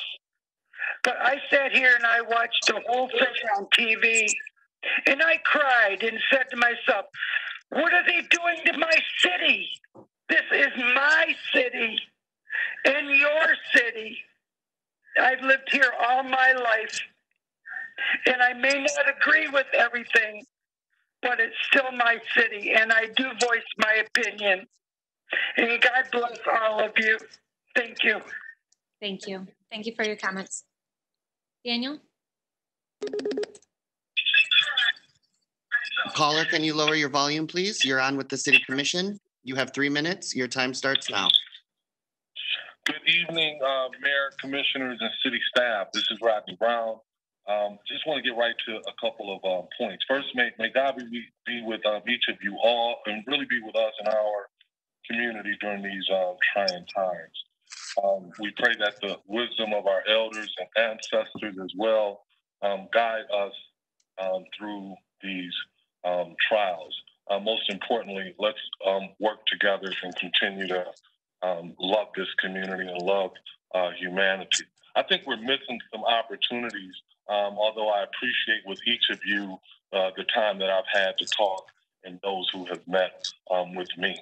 But I appreciate even more so those that have acknowledged George Floyd and that this has been a blatant murder and that this murder is tied into the hateful rhetoric and the escalation from Pennsylvania Avenue and those white supremacist cronies throughout this nation.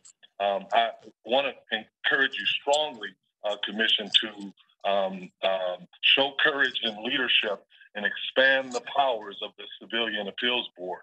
The Civilian Appeals Board needs investigatory powers and subpoena powers and the power to issue findings.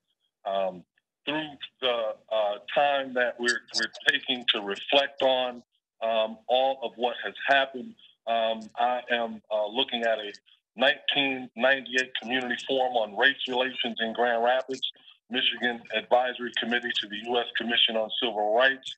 I would encourage you all to take a look at that. It reflects on the work that we did 25 years ago to help to get the Civilian Appeals Board established. Although there was an end around from the mayor at that time to take it to a vote of the City Commission as we were attempting to gather signatures with those powers for the Civilian Appeals Board.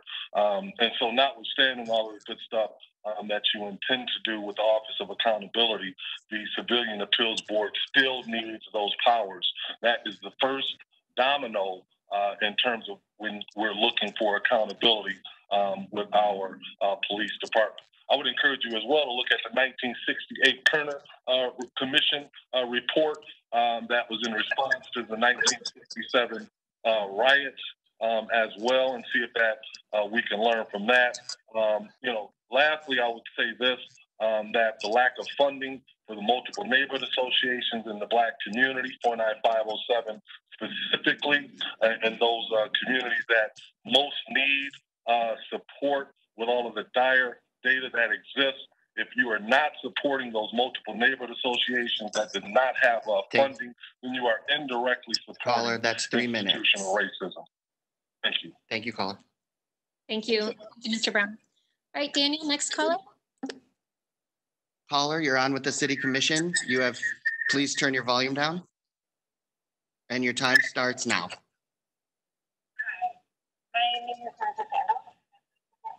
Caller, you're very faint. I sat this entire meeting. I'm transcribed on Twitter.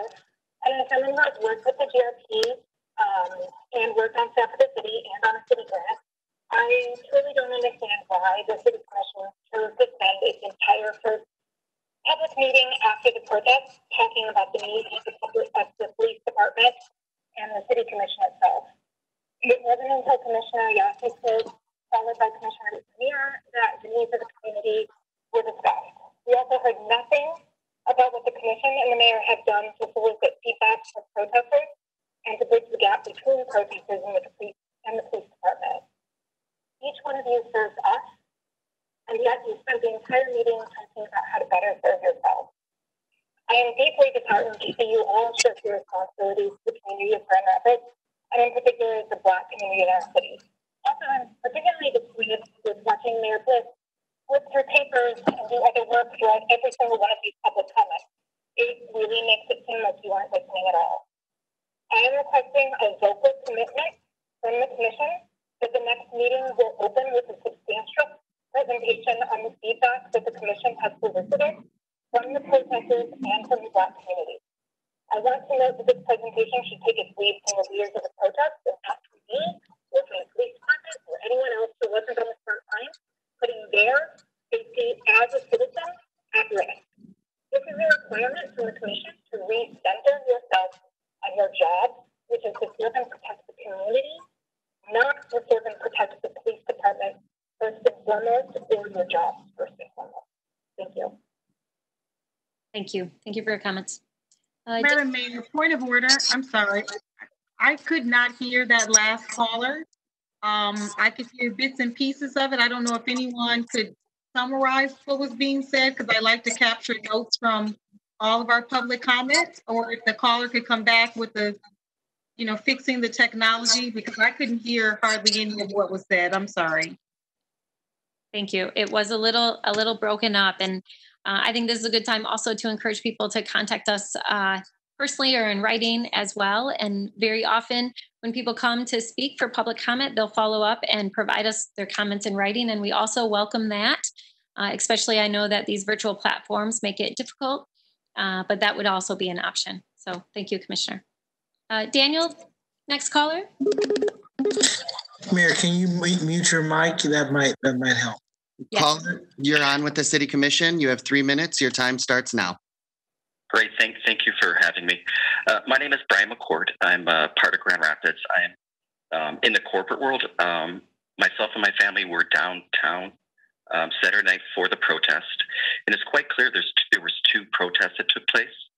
The first protest was very peaceful and showed a very strong moment of solidarity. So listening into the City Commission meeting, I think there's good work and good debate being done about running the city, but it's quite clear that there's a clear lack of visible leadership to the rest of the community. So what do I mean by that? What I mean by that is if you look at cities like Denver or Atlanta, or even in Flint, the leaders of the city, which would be the mayor, the GRPD, police commissioner, the rest of the city commission, are actually going public and showing solidarity together. To me, that is leadership. And again, I don't mean it as an attack or a judgment, but I think the actions right now are being shown that the city commission, the mayor, the GRPD, and the city commission is not showing solidarity, and it's showing disconnect and creating a challenge. So my challenge, and again, you've heard a lot of comments today, so I'm just going to net it out. My challenge to the leaders on this call is if you really believe in leadership, you need to find out how to create a moment of solidarity very quickly in the public view, including with protesters, taking a knee, having discussion in the public area, and really take a moment for leadership. The city's gone through a lot. You're doing an incredible job, but you're missing what it means to be a leader. Thank you.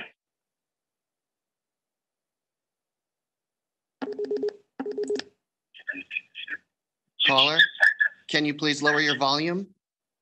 You have 3 minutes with the City Commission. Your time starts now. I'm trying to lower my volume. Can you hear me? It's perfect. Go ahead. I'll restart the clock. There is someone already talking on the computer. I don't know if there's a lag or not. Shall I just go ahead? You tell me when to introduce myself. I will. Right now, ma'am. Oh, I'm sorry. My name is Martha Cooper. I appreciate the ability to speak. I have been watching what our city's been doing and how we've been handling the pandemic. It's been a tense situation. I want to say that I've been coming for a long time, speaking for the community that suffers the most when it comes to housing. I have seen systemic racism in this city. I know for a fact that before this ever happened, that in our city, it has been cell phones showing the brutality of the police handling children and then having to answer for it. And now it's kind of like watching them be afraid instead of being out there. I want to commend the solidarity that I saw in my community, who I am so proud of and love so much, that happened in the march earlier in the day, all the way down to little kids, white and black. And if anyone had fallen, there were other people to bring them up. Where there was a lack of police protection during that march, we were protected by volunteers that are trained to do marshaling for parades. And those volunteers have been present at the parade that I reached up and said, you want to talk about a lack of resources? You call it resources. I'm going to tell you what it looks like to the people in our city. We have the military in our city. That's what we call it.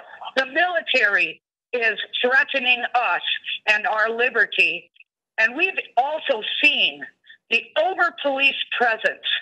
For years, as the man spoke about data, no, Sunita, I want to just thank you so much.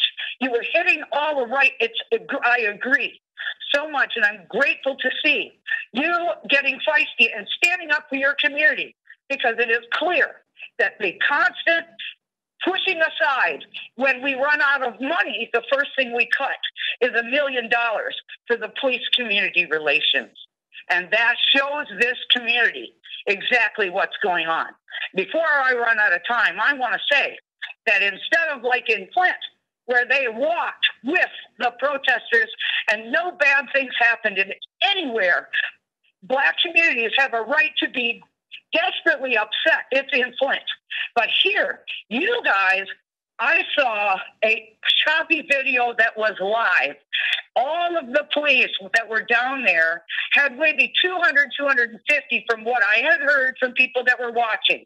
We had a live video, and they started up all their sirens all at once as a show of force and intimidation to a crowd that is already Cooper, that's upset with the police. That's 3 minutes. There you go. Thank you.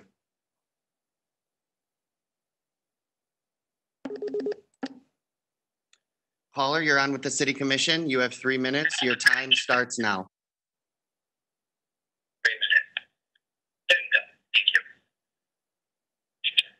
Caller?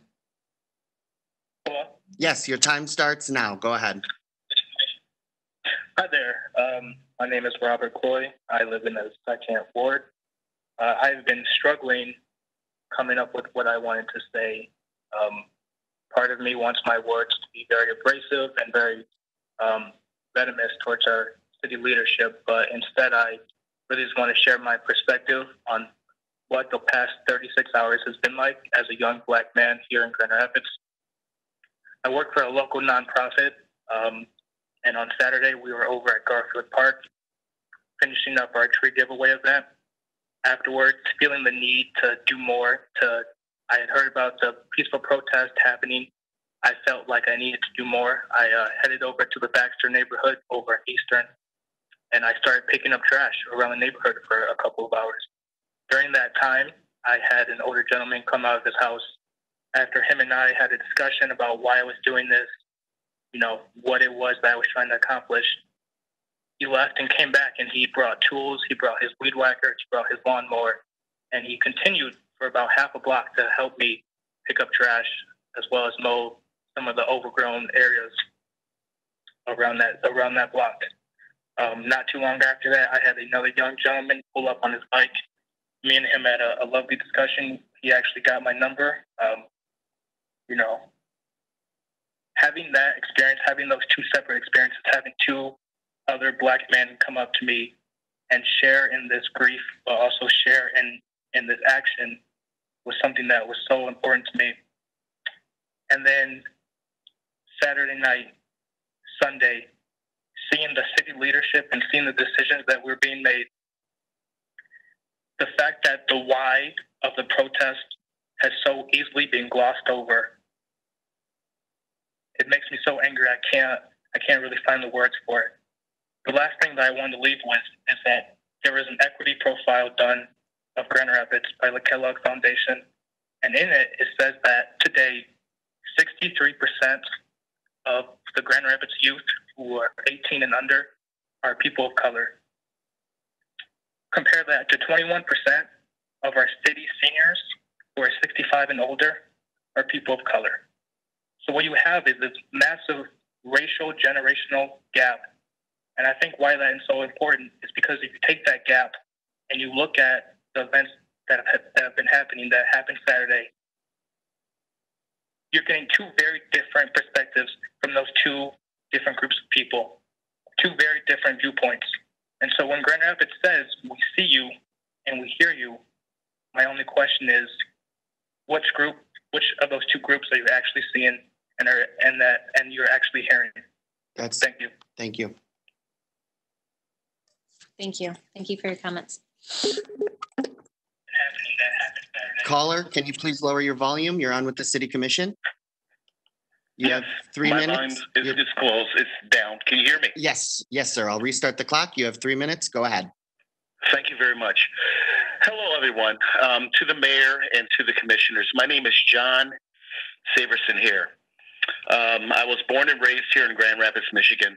Just to kind of give you a quick background of the family that I come from, my father, Dr. John Hare, was the first African-American male who was elected to the Grand Rapids Public School Board back in the 80s. Okay.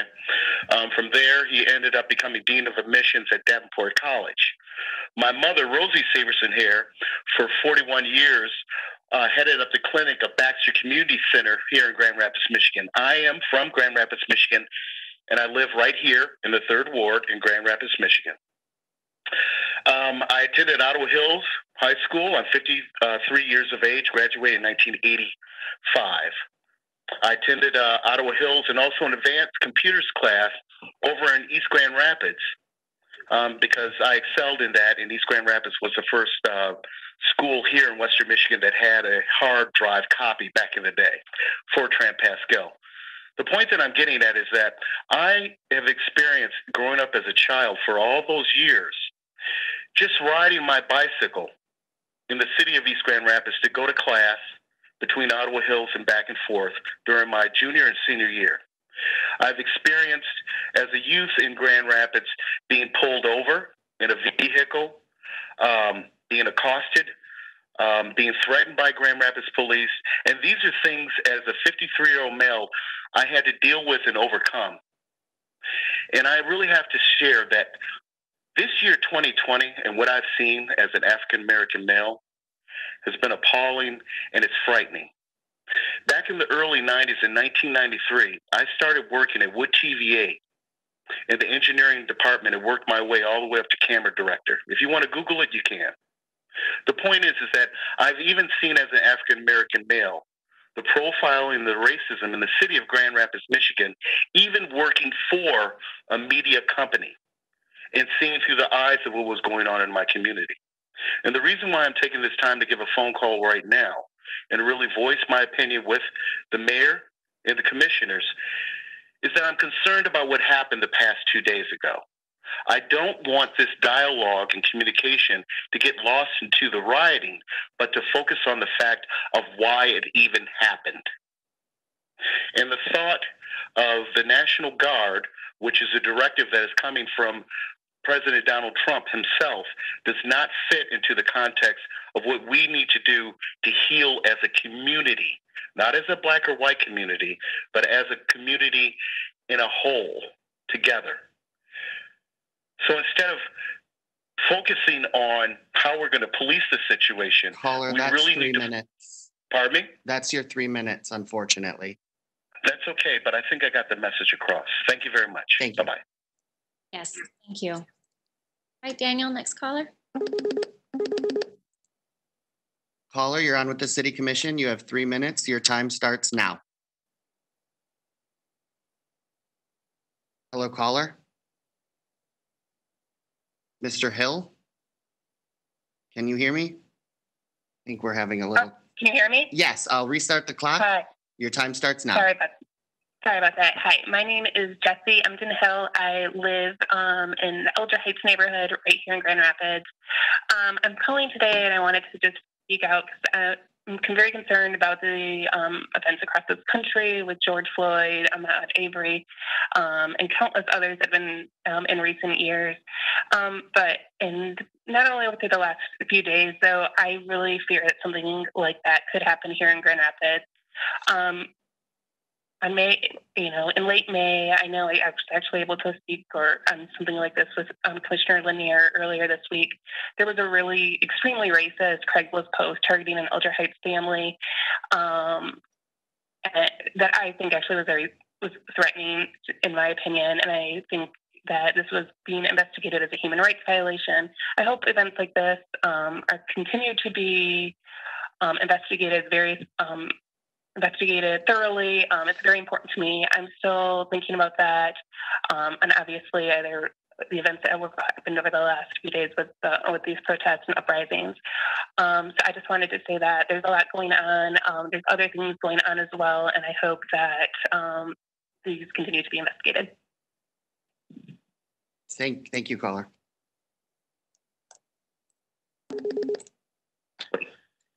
Caller, you're on with the City Commission. Your time starts now. Hi, is this just a comment or is it a public comment? You have 3 minutes to speak. I'll reset the clock. Okay. Thank you so much. My name is Elliot. I'm from Grand Rapids. The other night I saw that there was a peaceful protest happening, and a cop just straight up shot a kid with a rubber bullet in the face. And I know, tensions are high right now with everything going on, but that guy was my friend, man. Like, what's going on? He's standing there. There's a whole video for it happening. And what am I supposed to do? Just be happy about what's going on? Am I supposed to feel like you guys are taking care of us as citizens? Honestly, like, I don't think you understand what many Black Americans are going through today. It's such a horrible thing. And then I see my friend, a white protester, standing still, getting shot in the back of the head with a rubber bullet. What's going on? Honestly, as a citizen who wants to know what's going on, as a citizen who wants there to be peace, please tell me what's going on. And if there will be any accountability for this officer or any sort of Black Americans that are happening in your city and any protesters, please tell me. Thank you, caller. And I am sorry for being dramatic, but it is a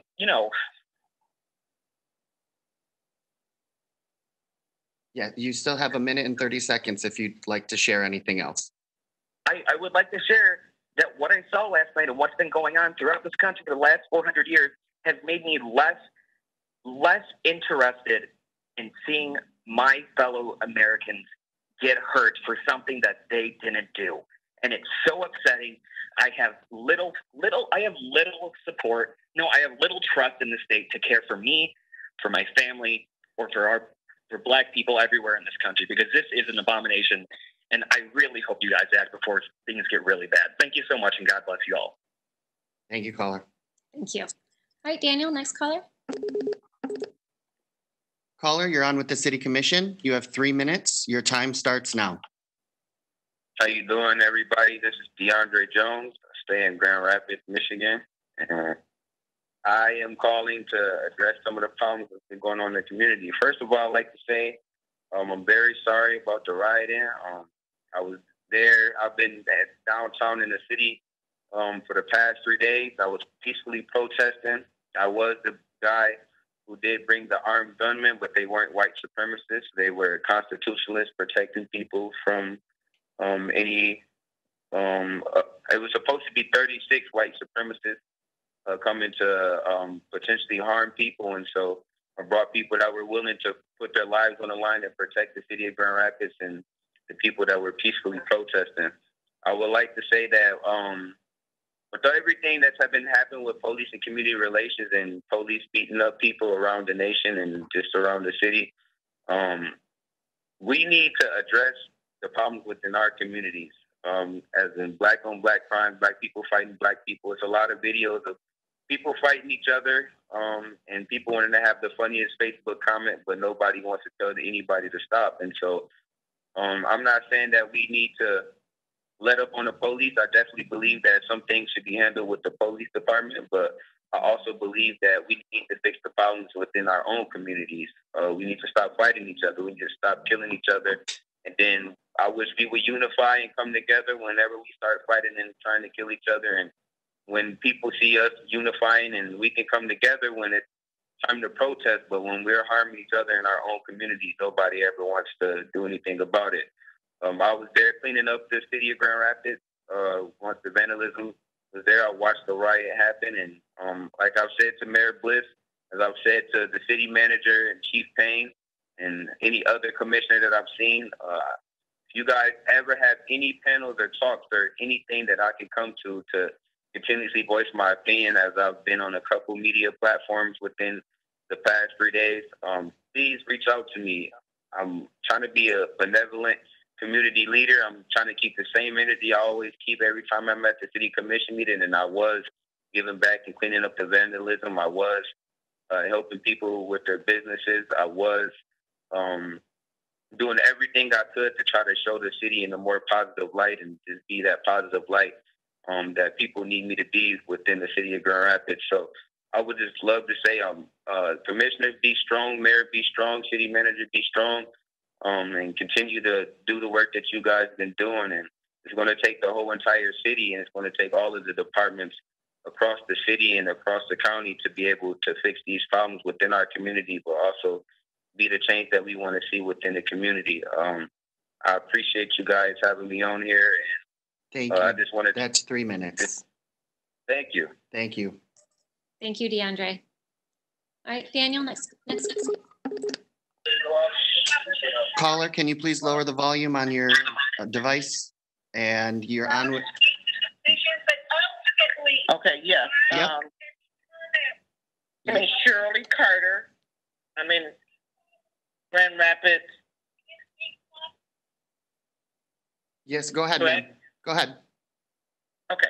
So I do want 4 things here, right quick.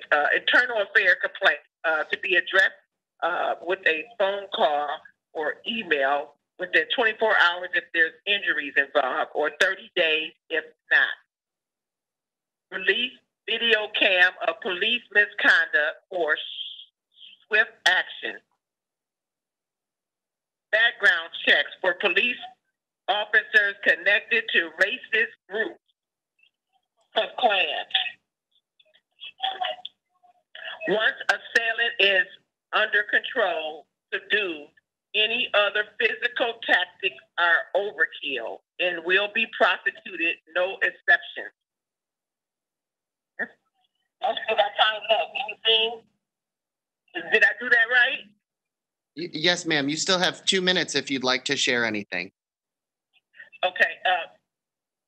So the thing with the protest that was happening after dark was told that there was some other groups or something involved. Not sure if that is true or not. What I witnessed when I was there were excuse me?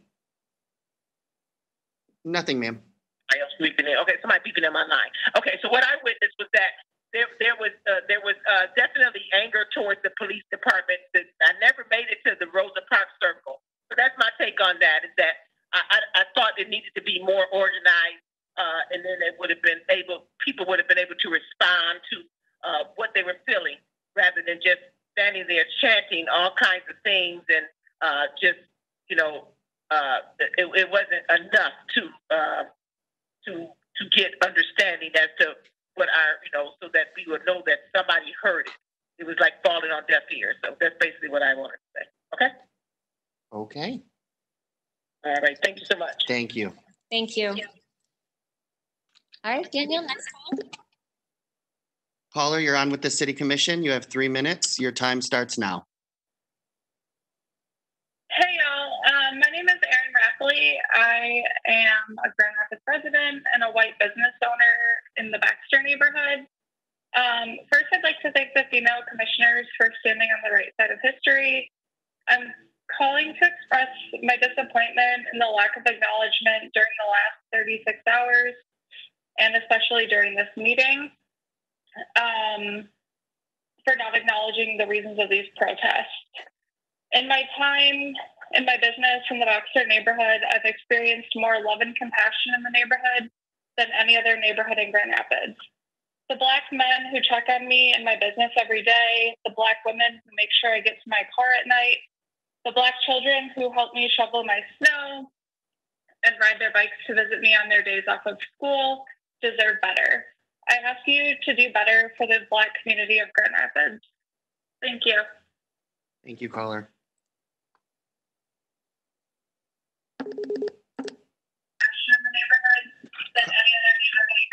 Caller, can you please lower the volume on the device that you're watching? Mr. Can you? Yes, thank you. I got to turn it up to hear you. Oh. Is it Daniel? It is, yes. Hi, Mr. Arizola. You have 3 minutes. Daniel, this is Jimmy. How you doing? I'm well, Mr. Arizola. You have 3 minutes. Your time starts now. Oh, really? Go ahead, Can sir. you guys hear me? Yes. Can you hear me? Yes. I can't hear myself. Hey, I'm Jimmy. I'm in the second ward. I hear someone else though speaking. There might be a delay on your computer, sir. You are live with the commission, so go ahead and. I don't appreciate a lot of things that have happened in the past to build up to where even I make comments that probably aren't the best, but some of them are true in reference to the police. But to compare our law enforcement as a result of an incident to an individual that lives in another state, and for what to happen to our downtown, I think that there should be no holds barred for our Grand Rapids Police to prevent that as a result of something that happened that causes a movement nationally to destroy our city. I think that Chief Payne should be fired, and that there's other people that maybe should be called in or that can take his place. Accountability, somebody said within this meeting, and that's what Chief Payne should be held accountable. The Fraternal Order of Law Enforcement challenged Rahinsky when he was here, and the president of that fraternal order said that Rahinsky should listen to his captains, and those are his advisors. The cost of the city being destroyed, accountability should be held on Chief Payne. It was his guys that were down there. As far as putting cameras on other law enforcement agencies that support Grand Rapids, that's a line of bull, and we shouldn't have to pay for it. That's a discipline and a punishment for acts of the Grand Rapids Police's past.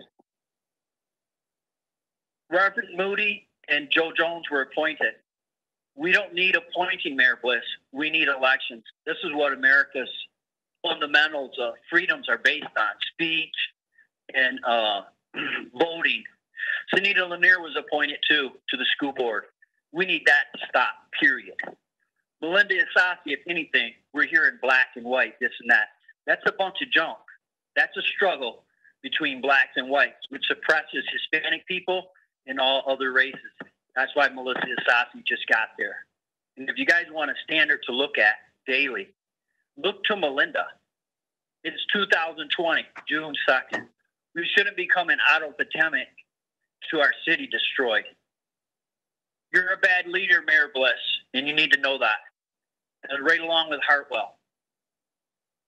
And you guys are all accountable, even me. But one thing's for sure, I'm not at the helm of the city. I'm not appointing people. And Chief Payne needs to be held accountable. I got a whole lot more I could say, but no matter how bad it sounds, I still do appreciate you, but you guys need to adjust. No more appointing people. Let us vote. This black and white issue, that's what it is. And it should not continue to affect all of us. There's no way that 72 and 74% of the law enforcement. Mr. Arizola. That's 3 minutes. There's one last thing. That's 3 minutes. When we call, we come before you. We should be allowed to speak. Thank you. Not held at 3 minutes.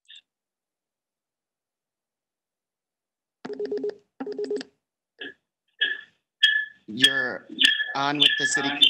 Please lower your volume, caller. Sure. Yeah, it's lowered. You have 3 minutes. Your time starts now. Okay. Hi, my name's Alyssa. I'm a voter in Grand Rapids, and I wanted to use my time to ask Mayor Bliss a question because I've been emailing you and I haven't been able to get a response. So I just wanted to use this time to get through to you because it seemed like the best way to do that.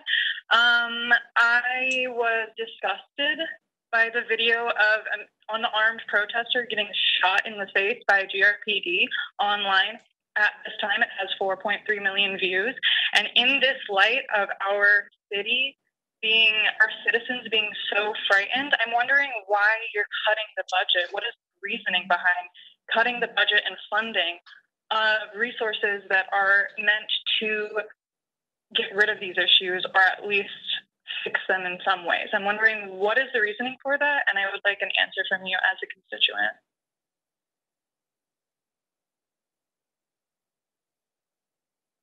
Mayor Bliss? The commission doesn't respond. This is just a public comment portion. But she has the ability to respond, correct? Because I'm just wondering as a constituent, if I can't get through to my mayor over email or over phone, how can I get through to her? Because it seems like she's ignoring me, and I think the silence says more than anything she could tell me. City Clerk? I don't know. Unfortunately, I'm wondering how I can get through to her about this issue because I am concerned about it. I am concerned about why we are defunding these things because it seems like Mayor Bliss is siding with the police and not her constituents, and I'm wondering why you are representing us who voted for you. The commission provides comments at the end, maybe. All right, well, I'll be waiting for the comment from Ms. Bliss on that. You still have 1 minute if there's anything else you'd like to share. No, that's all I wanted to say. Thank you, caller.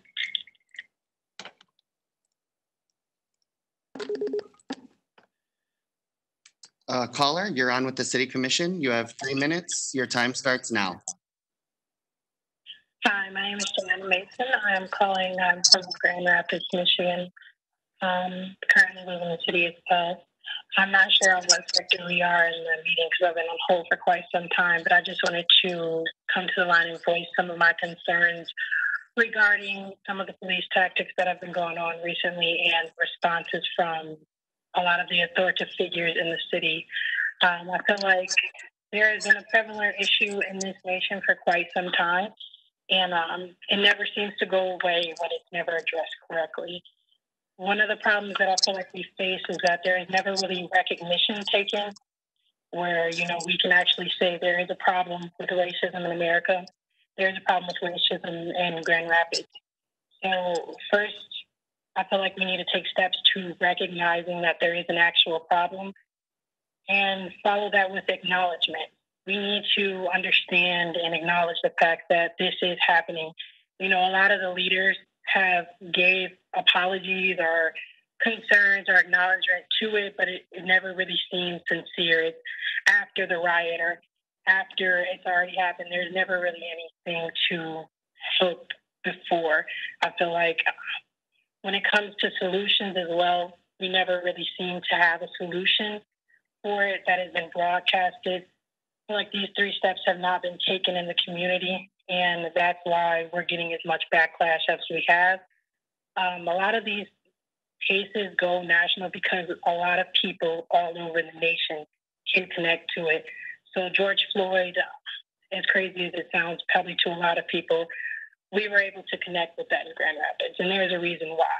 There has not been any acknowledgement or any ownership of the problems from the GRPD, and it just makes us feel as if the GRPD thinks they are the law or, you know, that they're above the law because of the simple fact of if there's an error, like with Mr. Phillips, there was no acknowledgement in that broadcast on live saying that there was a problem. So I just really wanted to voice my concerns as far as, you know, what our steps can be to implement maybe some diversity programs into the GRPD and into even the Commissioner's Board, just so that we can start getting a well-rounded education on different communities and different backgrounds, just to understand them better. Because, you know, we have people policing a community that they've never been in, that they've never grown up in, that they know nothing about. So it's very hard for them to understand.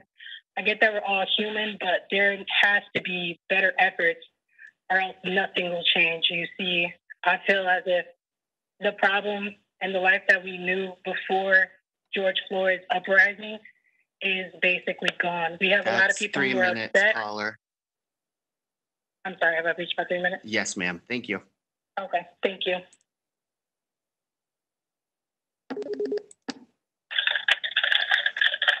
Caller, you're on with the City Commission. You have 3 minutes. Your time starts now. Hi, I'm Jalen Dietz. I'm in Grand Rapids. And first I want to say, it seems kind of absurd for me that the mayor who ran on a platform of racial equity is doing so much to suppress her own citizens' voices. I'm honestly disgusted with how this has all been handled by the city. The public library, honestly, had more sympathy and empathy for the voices of the Black citizens in the city in their statements than any official I've seen. So on to curfews. Keeping a strict curfew hurts the businesses and the people of the city. How am I supposed to do my job from 8 to 5 every day, have dinner, protest the police brutality that I have seen with my own eyes in the city? How am I supposed to support my favorite restaurant with a dinner order? And how am I supposed to go check up on my parents Are you really so afraid of property damage and the Black citizens of the city having a voice that you'll arrest anyone and their dog after 7:15 p.m.?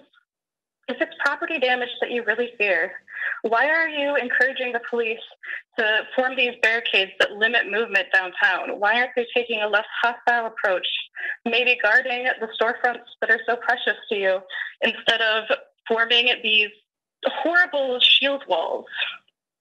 To me, it seems that you're more just afraid of having our voices be heard, and you're not protecting our civil liberties with this.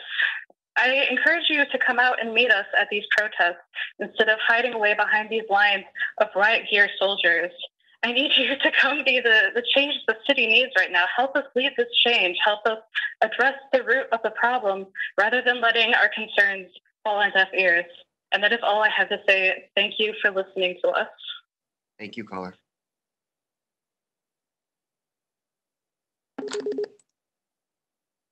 Caller, you're on with the City Commission. You have 3 minutes. Your time starts now. Hello, my name is Mary Riggy. I'm from Grand Rapids, Michigan. If you want to properly address the situation, you need to stop concerning yourself only with the symptoms and start considering the cause. GRPD needs to respond. While I appreciate the efforts and leadership of Mayor Bliss and our city commissioners, it is obviously not enough to affect change. GRPD needs to put in the work, which includes, but is not limited to, accountability, each officer acknowledging their own racism, training on nonviolent de-escalation, trauma-informed training, and accountability. Yes, I said it twice because somebody apparently needs to hear it more than once. GRPD needs to listen to the angry people in their community because anger does not mean unruly. Anger comes from being ignored. And you will hear anger tomorrow, Chief. Do not dismiss it. The more you listen and the fewer excuses you make, the more trust will happen. We asked the police chief to say Black Lives Matter. He did. When we asked him to have an officer say it, he denied us that. And he backed away, refusing to stand and kneel with us because it wasn't organized in the way he wanted it to happen. I understand why he denied us, but at some point, human compassion and human lives should take priority over something as petty as whether or not the protest was planned. We want to trust him, but it's hard when he dismisses sincere requests for peace. He has since said he will kneel with us tomorrow in our protest, but you need to understand that the gesture loses meaning because he is only willing to stand with us under his conditions. This can be easily interpreted as a power move, not one of compassion or empathy, which is what we need from police. Saying Black Lives Matter shouldn't depend on the situation. Saying Black Lives Matter should not be something you need to have the right conditions for. We need to talk about the fact that people in our city are concerned about safety, their safety, from the police department. Seriously, it is egregious to ignore this. Your community feels it needs to protect themselves from those that are supposed to protect them. If you want things to get better, GRPD, you have to be better. Stand with us instead of against us. Listen to us instead of backing away. Thank you. Thank you, caller. Thank you. All right, Daniel, next call. Caller, you're on with the City Commission. You have 3 minutes. Your time starts now. Hi, I called before and I wanted to see if you can hear me now. Oh, yes. Okay, please let me know if you can't, if it cuts in and out. I wanted to say that my name is Marissa Sandal. I'm a Second Ward resident. I am somebody who has worked with the GRPD. I have worked on staff of the city and on a city grant. And I truly don't understand why the City Commission chose to spend its entire first public meeting after the protest talking about the needs of the police department and the commission itself. It wasn't until Commissioner Iasi spoke, followed by Commissioner Lanier, that the needs of the community were discussed. We also heard nothing about what the commission and the mayor have done to solicit feedback from protesters and do their work to bridge the gap between the protesters, i.e. citizens, and the police department. Each one of you serves us in that function, and yet you spent your entire meeting talking about how to better serve yourself.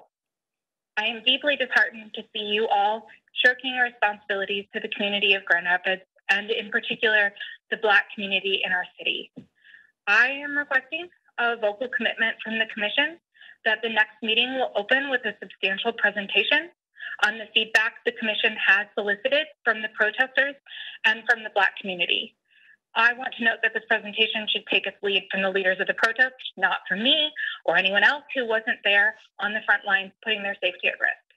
This is a requirement from the Commission to recenter yourself on your jobs, which is to serve and protect the community first and foremost, and not the police department or the Commission. Thank you so much for your time, and thank you for listening. Thank you, caller.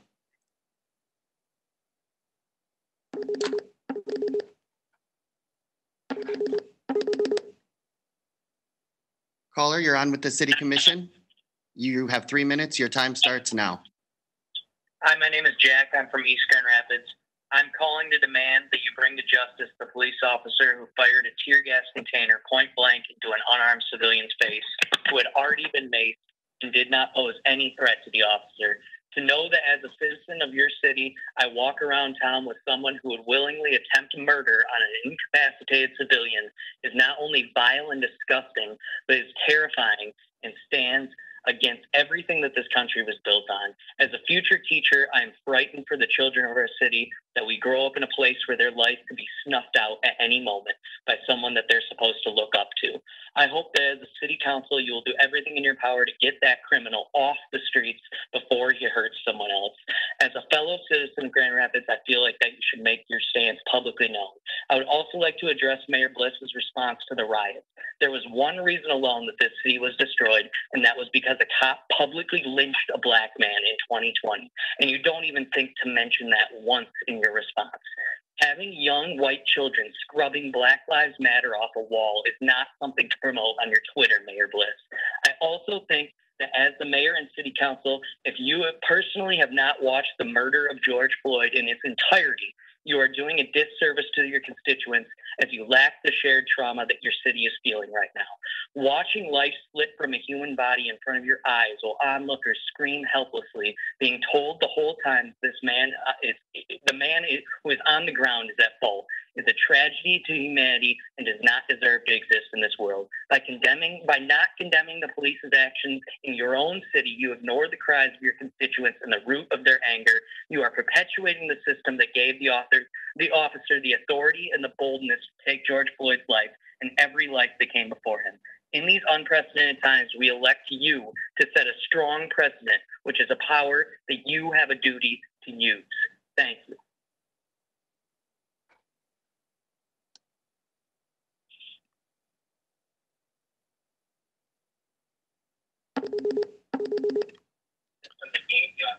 Caller, you're on with the City Commission. You have 3 minutes. Your time starts now. Hi, my name is Hillary. I live in Grand Rapids.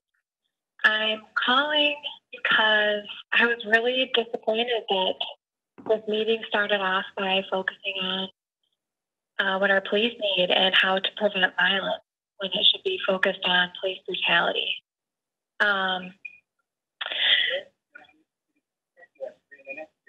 Hello? Go ahead. Okay. 1 second. I heard a young man say yesterday during the live stream at the protest that he was going to return home before the curfew because he was afraid of becoming another hashtag. And I would like all of you to reflect on that because it's a legitimate fear and it shouldn't be one. I have a question. I want to know why our police force is waiting till today to open an investigation on the police officer that shot a man with tear gas and mace at close range. I'm wondering if it's because it blew up on social media, and I really, truly don't understand why it took until today to open that investigation. I would also like to request not using tear gas and rubber bullets. These can be lethal. Rubber bullets are meant to be shot from a very far distance and at the ground so that they don't become lethal. And I haven't seen that in this country. Tear gases can also be lethal. And it's not prohibited in war. I don't know why you're permitted to use it. That is all. I didn't need 3 minutes. Thank you, caller.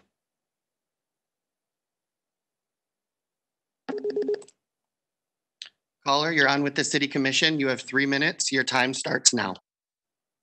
Thank you. Hi, my name is Vanessa, and I am a 10-year resident of Grand Rapids. And before then, I grew up in a military family, moving all over the world. So I am calling for 2 reasons today. The first is to share my experience as a peaceful protester who was downtown on Saturday at the march for the murder of George Floyd. I encourage you to reject the simple narrative that is coming out that there were 2 different groups of protesters there. As someone who was in the crowd, there was a very specific shift in atmosphere that everybody felt when there were whispers through the crowd that the police are coming, they're showing up in riot gear, like go home or like be prepared to encounter the police. And I just really want to reject the fact that the police showed up to help. That the whole reason they were there was to instigate the protesters, and that is what I felt, and that's what the whole crowd felt being there. The second is that as a child of a 20-year military veteran, I have a very complex and intimate view of the role of our military, having grown up on military bases and having had a parent deployed overseas to fight in war twice. What I witnessed in the last 3 days is extremely concerning to me, as I've seen the police and the National Guard take control of downtown and use tactics of force and intimidation to control the community of Grand Rapids. And I want to be clear that this feels like we are heading down a slippery slope of authoritarian government, and this is not what creates abundant and flourishing communities that I expect to live in. And I really want you all to make changes in policy to just make Grand Rapids the city that everybody deserves to live in. That's all. Thank you. Thank you, caller.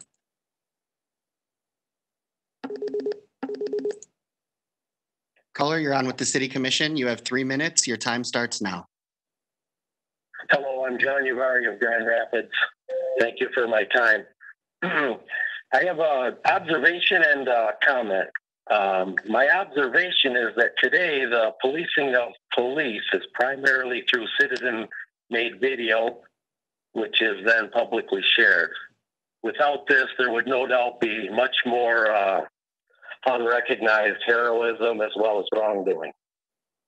My suggestion is that police gear such as shields, clubs, helmets carry at least some basic identification that would be visible in a video.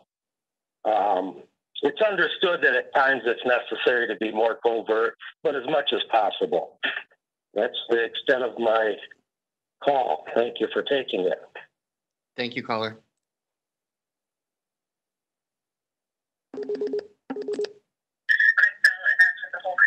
Caller, can you please lower your volume? Hello? Yes, can you lower the volume on your computer, please? Yeah. Okay. Hello. You have 3 minutes. Your time starts now. Hi, I'm from Grand Rapids. My name's Matt, and I'm also looking forward to the comment on the officer that shot tear gas in the face of a incapacitated civilian. And I'd also like comment on a tweet that the GRPD made. I'll just read it off to you. To our GRPD, to our media members, it is highly advised you exit the area of the Van Andel Arena as your people are interfering with police operations. Media personnel are getting in the way of GRPD's attempts to secure the area.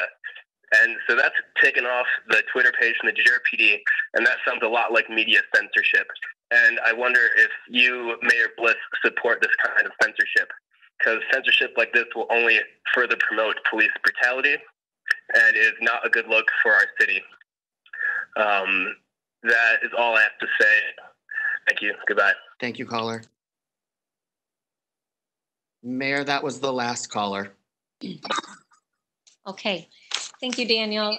Appreciate everyone calling in tonight and sharing your thoughts with us. I will now turn to my colleagues on the City Commission, and I'll start with Commissioner Moody.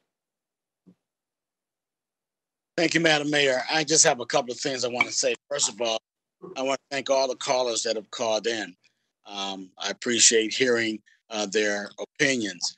I also want to acknowledge that someone made reference to us in terms of not being engaged or understanding the 67 riots.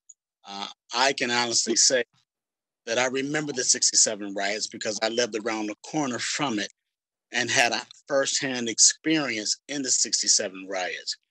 The 67 riots was entirely different than the riots in which we have experienced these last couple of days, because there was basically no protest, but the protest was about oppression. And it's also interesting that I'm hearing a number of people talk about violence in reference to the police officers. I'd like to know where those voices were in 1967. That's what I would like to know. Where are those voices in 1967? Secondly, yes, I was appointed to the city commission, but also I was elected on the city commission as well. I think it's important that we look at what is true and what is the most important thing to our community. We cannot blame the police officers for everything that have taken place over these last few days. The community and the protesters have some fault as well. Sorry the young man got hurt. We do not want anyone to get hurt. But as a Black man in this community, I've experienced racism from all levels, not just from the police department, but from a corporate level, from a civil level, from a federal level, from a state level. We have to understand that the police is not the enemy. The enemy is racism that exists in some of the people who called in their families, what they were taught. I'm glad they're standing up, but I wonder, do they really stand up for Black Lives Matter, or do they stand up for a parliamentarian government? That's my concern.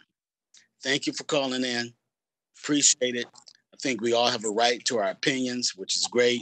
We all have a right to stand on what we know is true. We don't know everybody's story. And so we need to be careful with how we claim that a person isn't doing their job. Chief Payne and his officers did what they were supposed to do to protect the city. Now, my concern is that the whole city doesn't erupt into violence. That's my concern. It's unfortunate that George Floyd lost his life. I think that the police officers in Minneapolis need to be held accountable, and I pray that that never happens here in Grand Rapids. So we need to deal with our racism problem. And it's not just with the police department. It's from the political realm to the federal realm, to the state and local, and even in our own homes. Thank you, Madam Mayor. Thank you, Commissioner Moody. Commissioner Asasi. Thank you, Mayor. I want to say thank you to everybody who put this meeting together today, for those who are here, for the 29 or 28 callers that called in. Thank you for engaging with us. To the numerous number of residents who reached out over social media and email. While I have not responded to nearly probably any of them, certainly from today, I have read them, and I want you all to know that. I also want to say thank you to my colleagues. I really appreciate the conversations that we had earlier today. You know, for me, when I decide to vote on something, it's really the accountability that I hold to myself and the things that I have said either on social media or to people or throughout the day. So I know that there is an alleged planned protest for tomorrow, a march of peacefulness.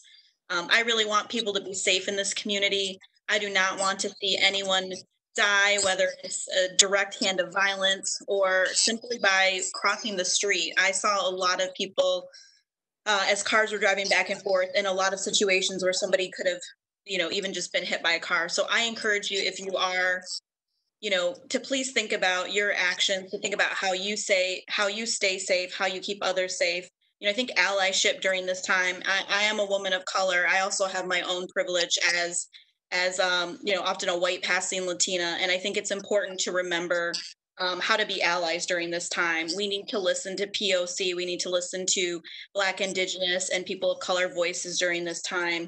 We need to speak up when we witness injustice in any forms. And, that can occur on street corners and with somebody being murdered, George Floyd being murdered by police in the city of Minneapolis. And so I look for those opportunities for policy change, i.e., some of the things I mentioned earlier today about some legislation that was introduced co-sponsored by Senator Brinks around some of the MCOLS pieces, particularly around the duty to intervene. I would like to see policy like that and not waiting for the state legislature. And we need to make sure we're amplifying the voices of POC during this time. A friend put on their social media, you know, I prefer not to watch my city burn, and I don't want to watch my city burn either. And also we need to remember that we can't confuse the reaction of the oppressed with the violence of the oppressor. And, you know, this work is layered. This work is many truths. And, you know, I just look forward to working with all of you, my colleagues, and those that presented today, those that are in these spaces, because, you know, I was just elected, but I keep thinking I've only really got 3.5 years at this point. And so what are the things that we need to do to push it forward? Because I was reflecting on our first meeting from our economic development team meeting. And from January to today, the time went like that. Everything happened so fast. And so I don't want to waste any moment on the policy pieces, not just the attitude changes, but the behavior changes that we can enact here in our city. So I just encourage anybody who is out, who is taking advantage of their ability to engage in free speech, to do so, to be safe, to be vigilant, to watch for things around you. I think there's been a lot of people that I've talked to who have said, neighborhood associations just walking in their neighborhood together, just looking at things, what seems different, what doesn't seem like what happened in Creston or happened in East Town or happened in East Hills, and just making sure that they're sharing that and communicating it. So I have belief in the wisdom and the desire to do this work of our community. And that's, you know, why I didn't vote to continue the state of emergency. And so I asked the community, I asked those who are watching to please keep each other safe. Let's speak up for the things that we can't ignore, that are in front of us every single day. But watch each other, care for each other, create collectives of one another, protect your mental health. I think sometimes maybe that's not a space for you to be in at this time. Maybe it's at home reflecting or reading or calling in today. And I think sometimes we feel that challenge of what should we be doing and what more can I be doing? And I just remind people to give yourself some grace that it can look different day to day. It's not always going to be the same. And just, you know, and then just like, lastly, if anybody is thinking of coming to our city to cause that direct mayhem, to do things to harm our residents, to harm our community, I think Grand Rapids is just too strong for this. Please do not come here, and let's continue with this movement. And I hope to see you all soon in person. Thank you. Thank you, Commissioner. Commissioner O'Connor. Thank you, Mayor. We've already said a lot today, so I just ask people to be safe, be patient, and have grace with one another. And, you know, we'll continue this work together. Thank you. Thank you, Commissioner. Commissioner Lanier? Yes, thank you, Mayor. Thanks to everyone who called in this evening to provide feedback, as well as the countless emails that we've received regarding the decision that we were making today. I appreciate hearing from you. I, similar to Commissioner Isasi, just want to just highlight a couple points about why I did not support extending the emergency. And Mayor, I communicated to you that I'm very supportive of all but the 4, 9, 11, 12, and 13, and just wanted to be able to have room to talk about those things, and without being able to do that, then, you know, it kind of left me in a predicament where I wanted to stand behind the elements that I shared earlier because of my discontent with the curfew as well as the National Guard. It was refreshing to hear Sam Jones, darling. There's probably the two of us who are sitting at this table now that probably remember him, and unless the rest of you were followers of meetings, but he sounded more mature, right? So that was great to hear from him. And for those of you who don't know, Sam would come to meetings quite frequently and provide public comment as a student, a young student. And, so you can just kind of hear his maturing voice. So good to hear from him. I am very interested. I often call Rodney Brown a modern historian. And he shared in his public comment that there was a report issued in 1968 in response to the 1967 riots. And I don't know, City Clerk, if that's something that in the archives we could find, because I'm interested in seeing that, just to see kind of what came. We frequently talk about the riots, but I didn't realize that there was a report, and it would be great to see if we could get access of that so that we can read that. I see the nod, thank you. And then for those of you who will continue to exercise your right to be able to protest in honor of George Floyd and his passing and his murder, to bring about the justice that you seek in our community and across this nation. I ask that you continue to be safe, though this is a very important issue. And I understand the need for protest. We are still in the midst of a pandemic. And so safety is definitely necessary. So I would ask that you make sure that you use as many safety precautions to get you through the protest so that we're not spreading COVID. That's still a very a live pandemic, and I want to just offer that. In addition to that, similar to Commissioner Isasi, anyone who is here to infiltrate good, positive protesting, we ask that you take that to a different place. You are not welcome in our city to come to try to wreak havoc.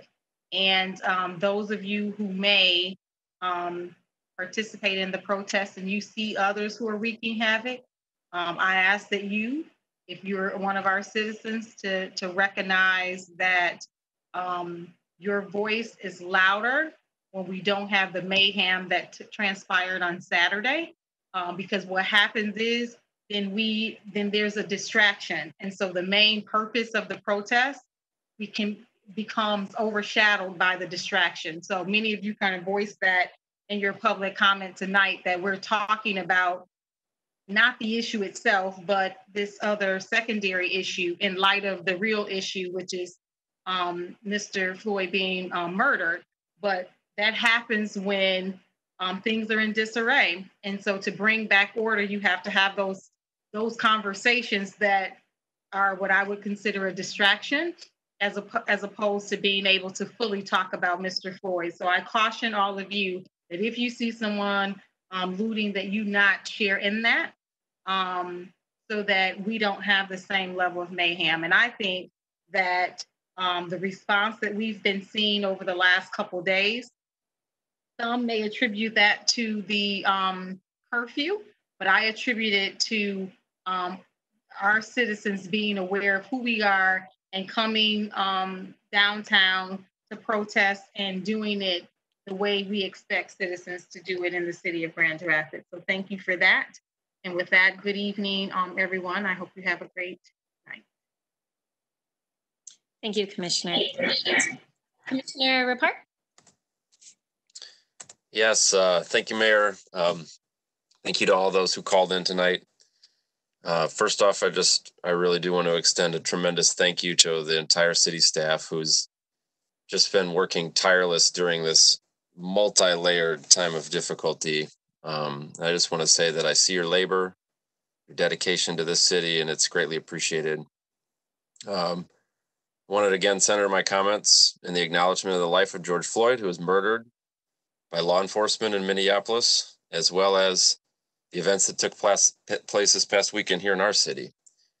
It's so important that our discussions and the actions that we take are informed by acknowledging how the Black community has experienced great trauma from interactions with police across the country and also here in Grand Rapids.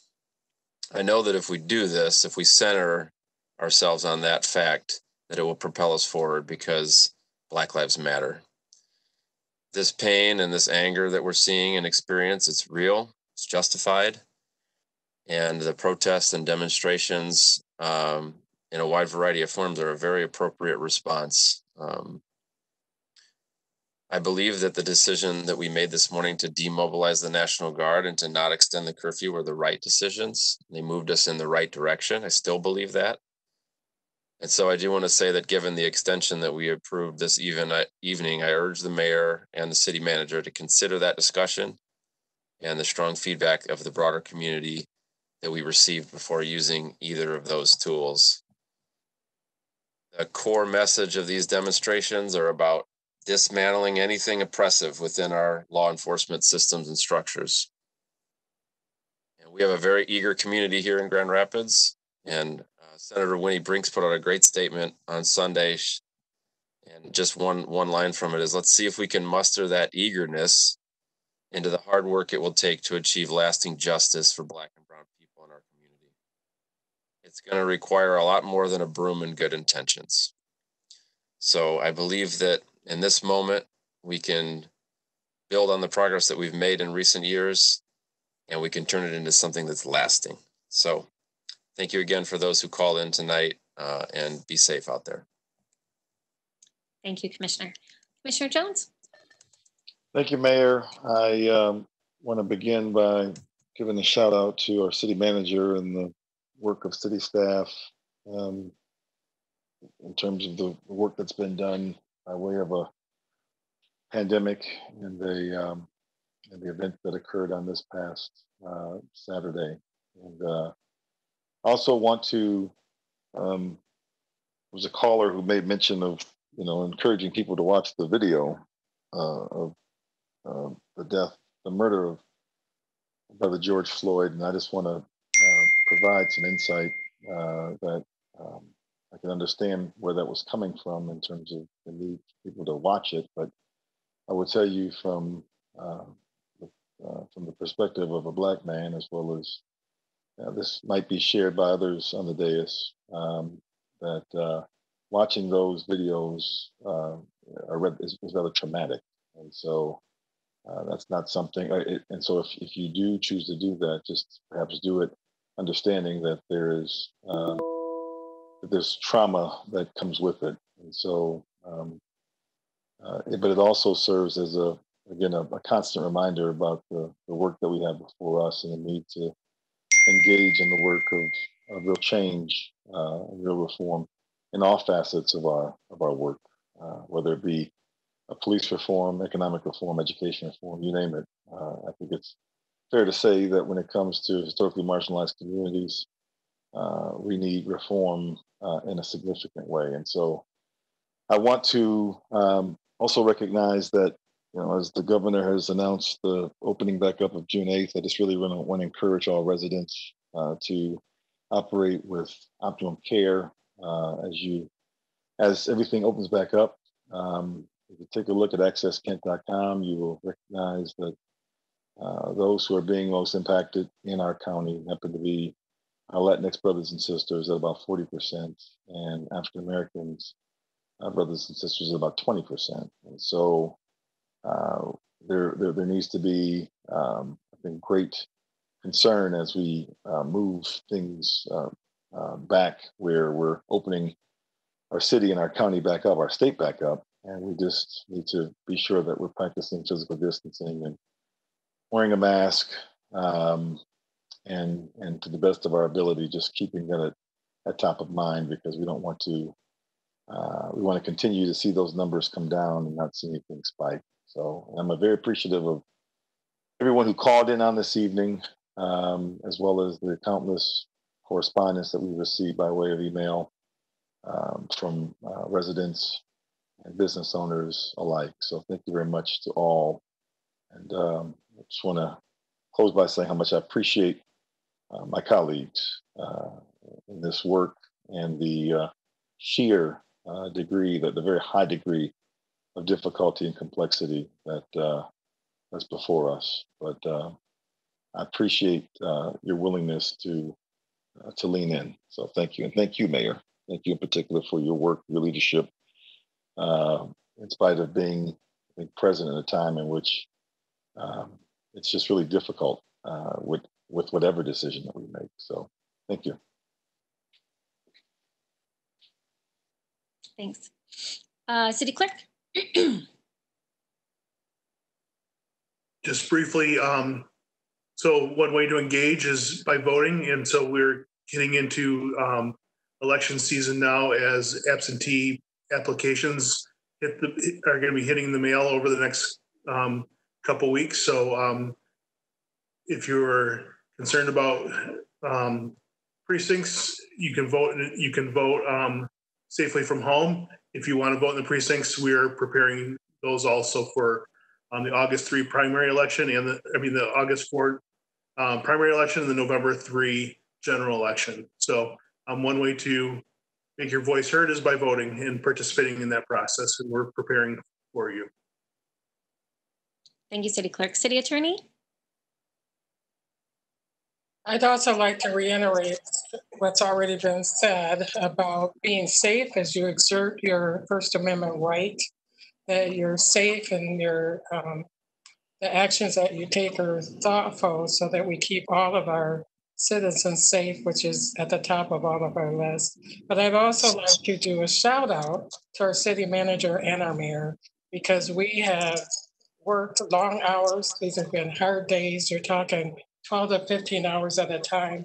And they have been in the trenches trying to make those decisions that will protect, or I should say, assure the protection of our citizens. No, it's not just about property, it's about our citizens, and that was important to them.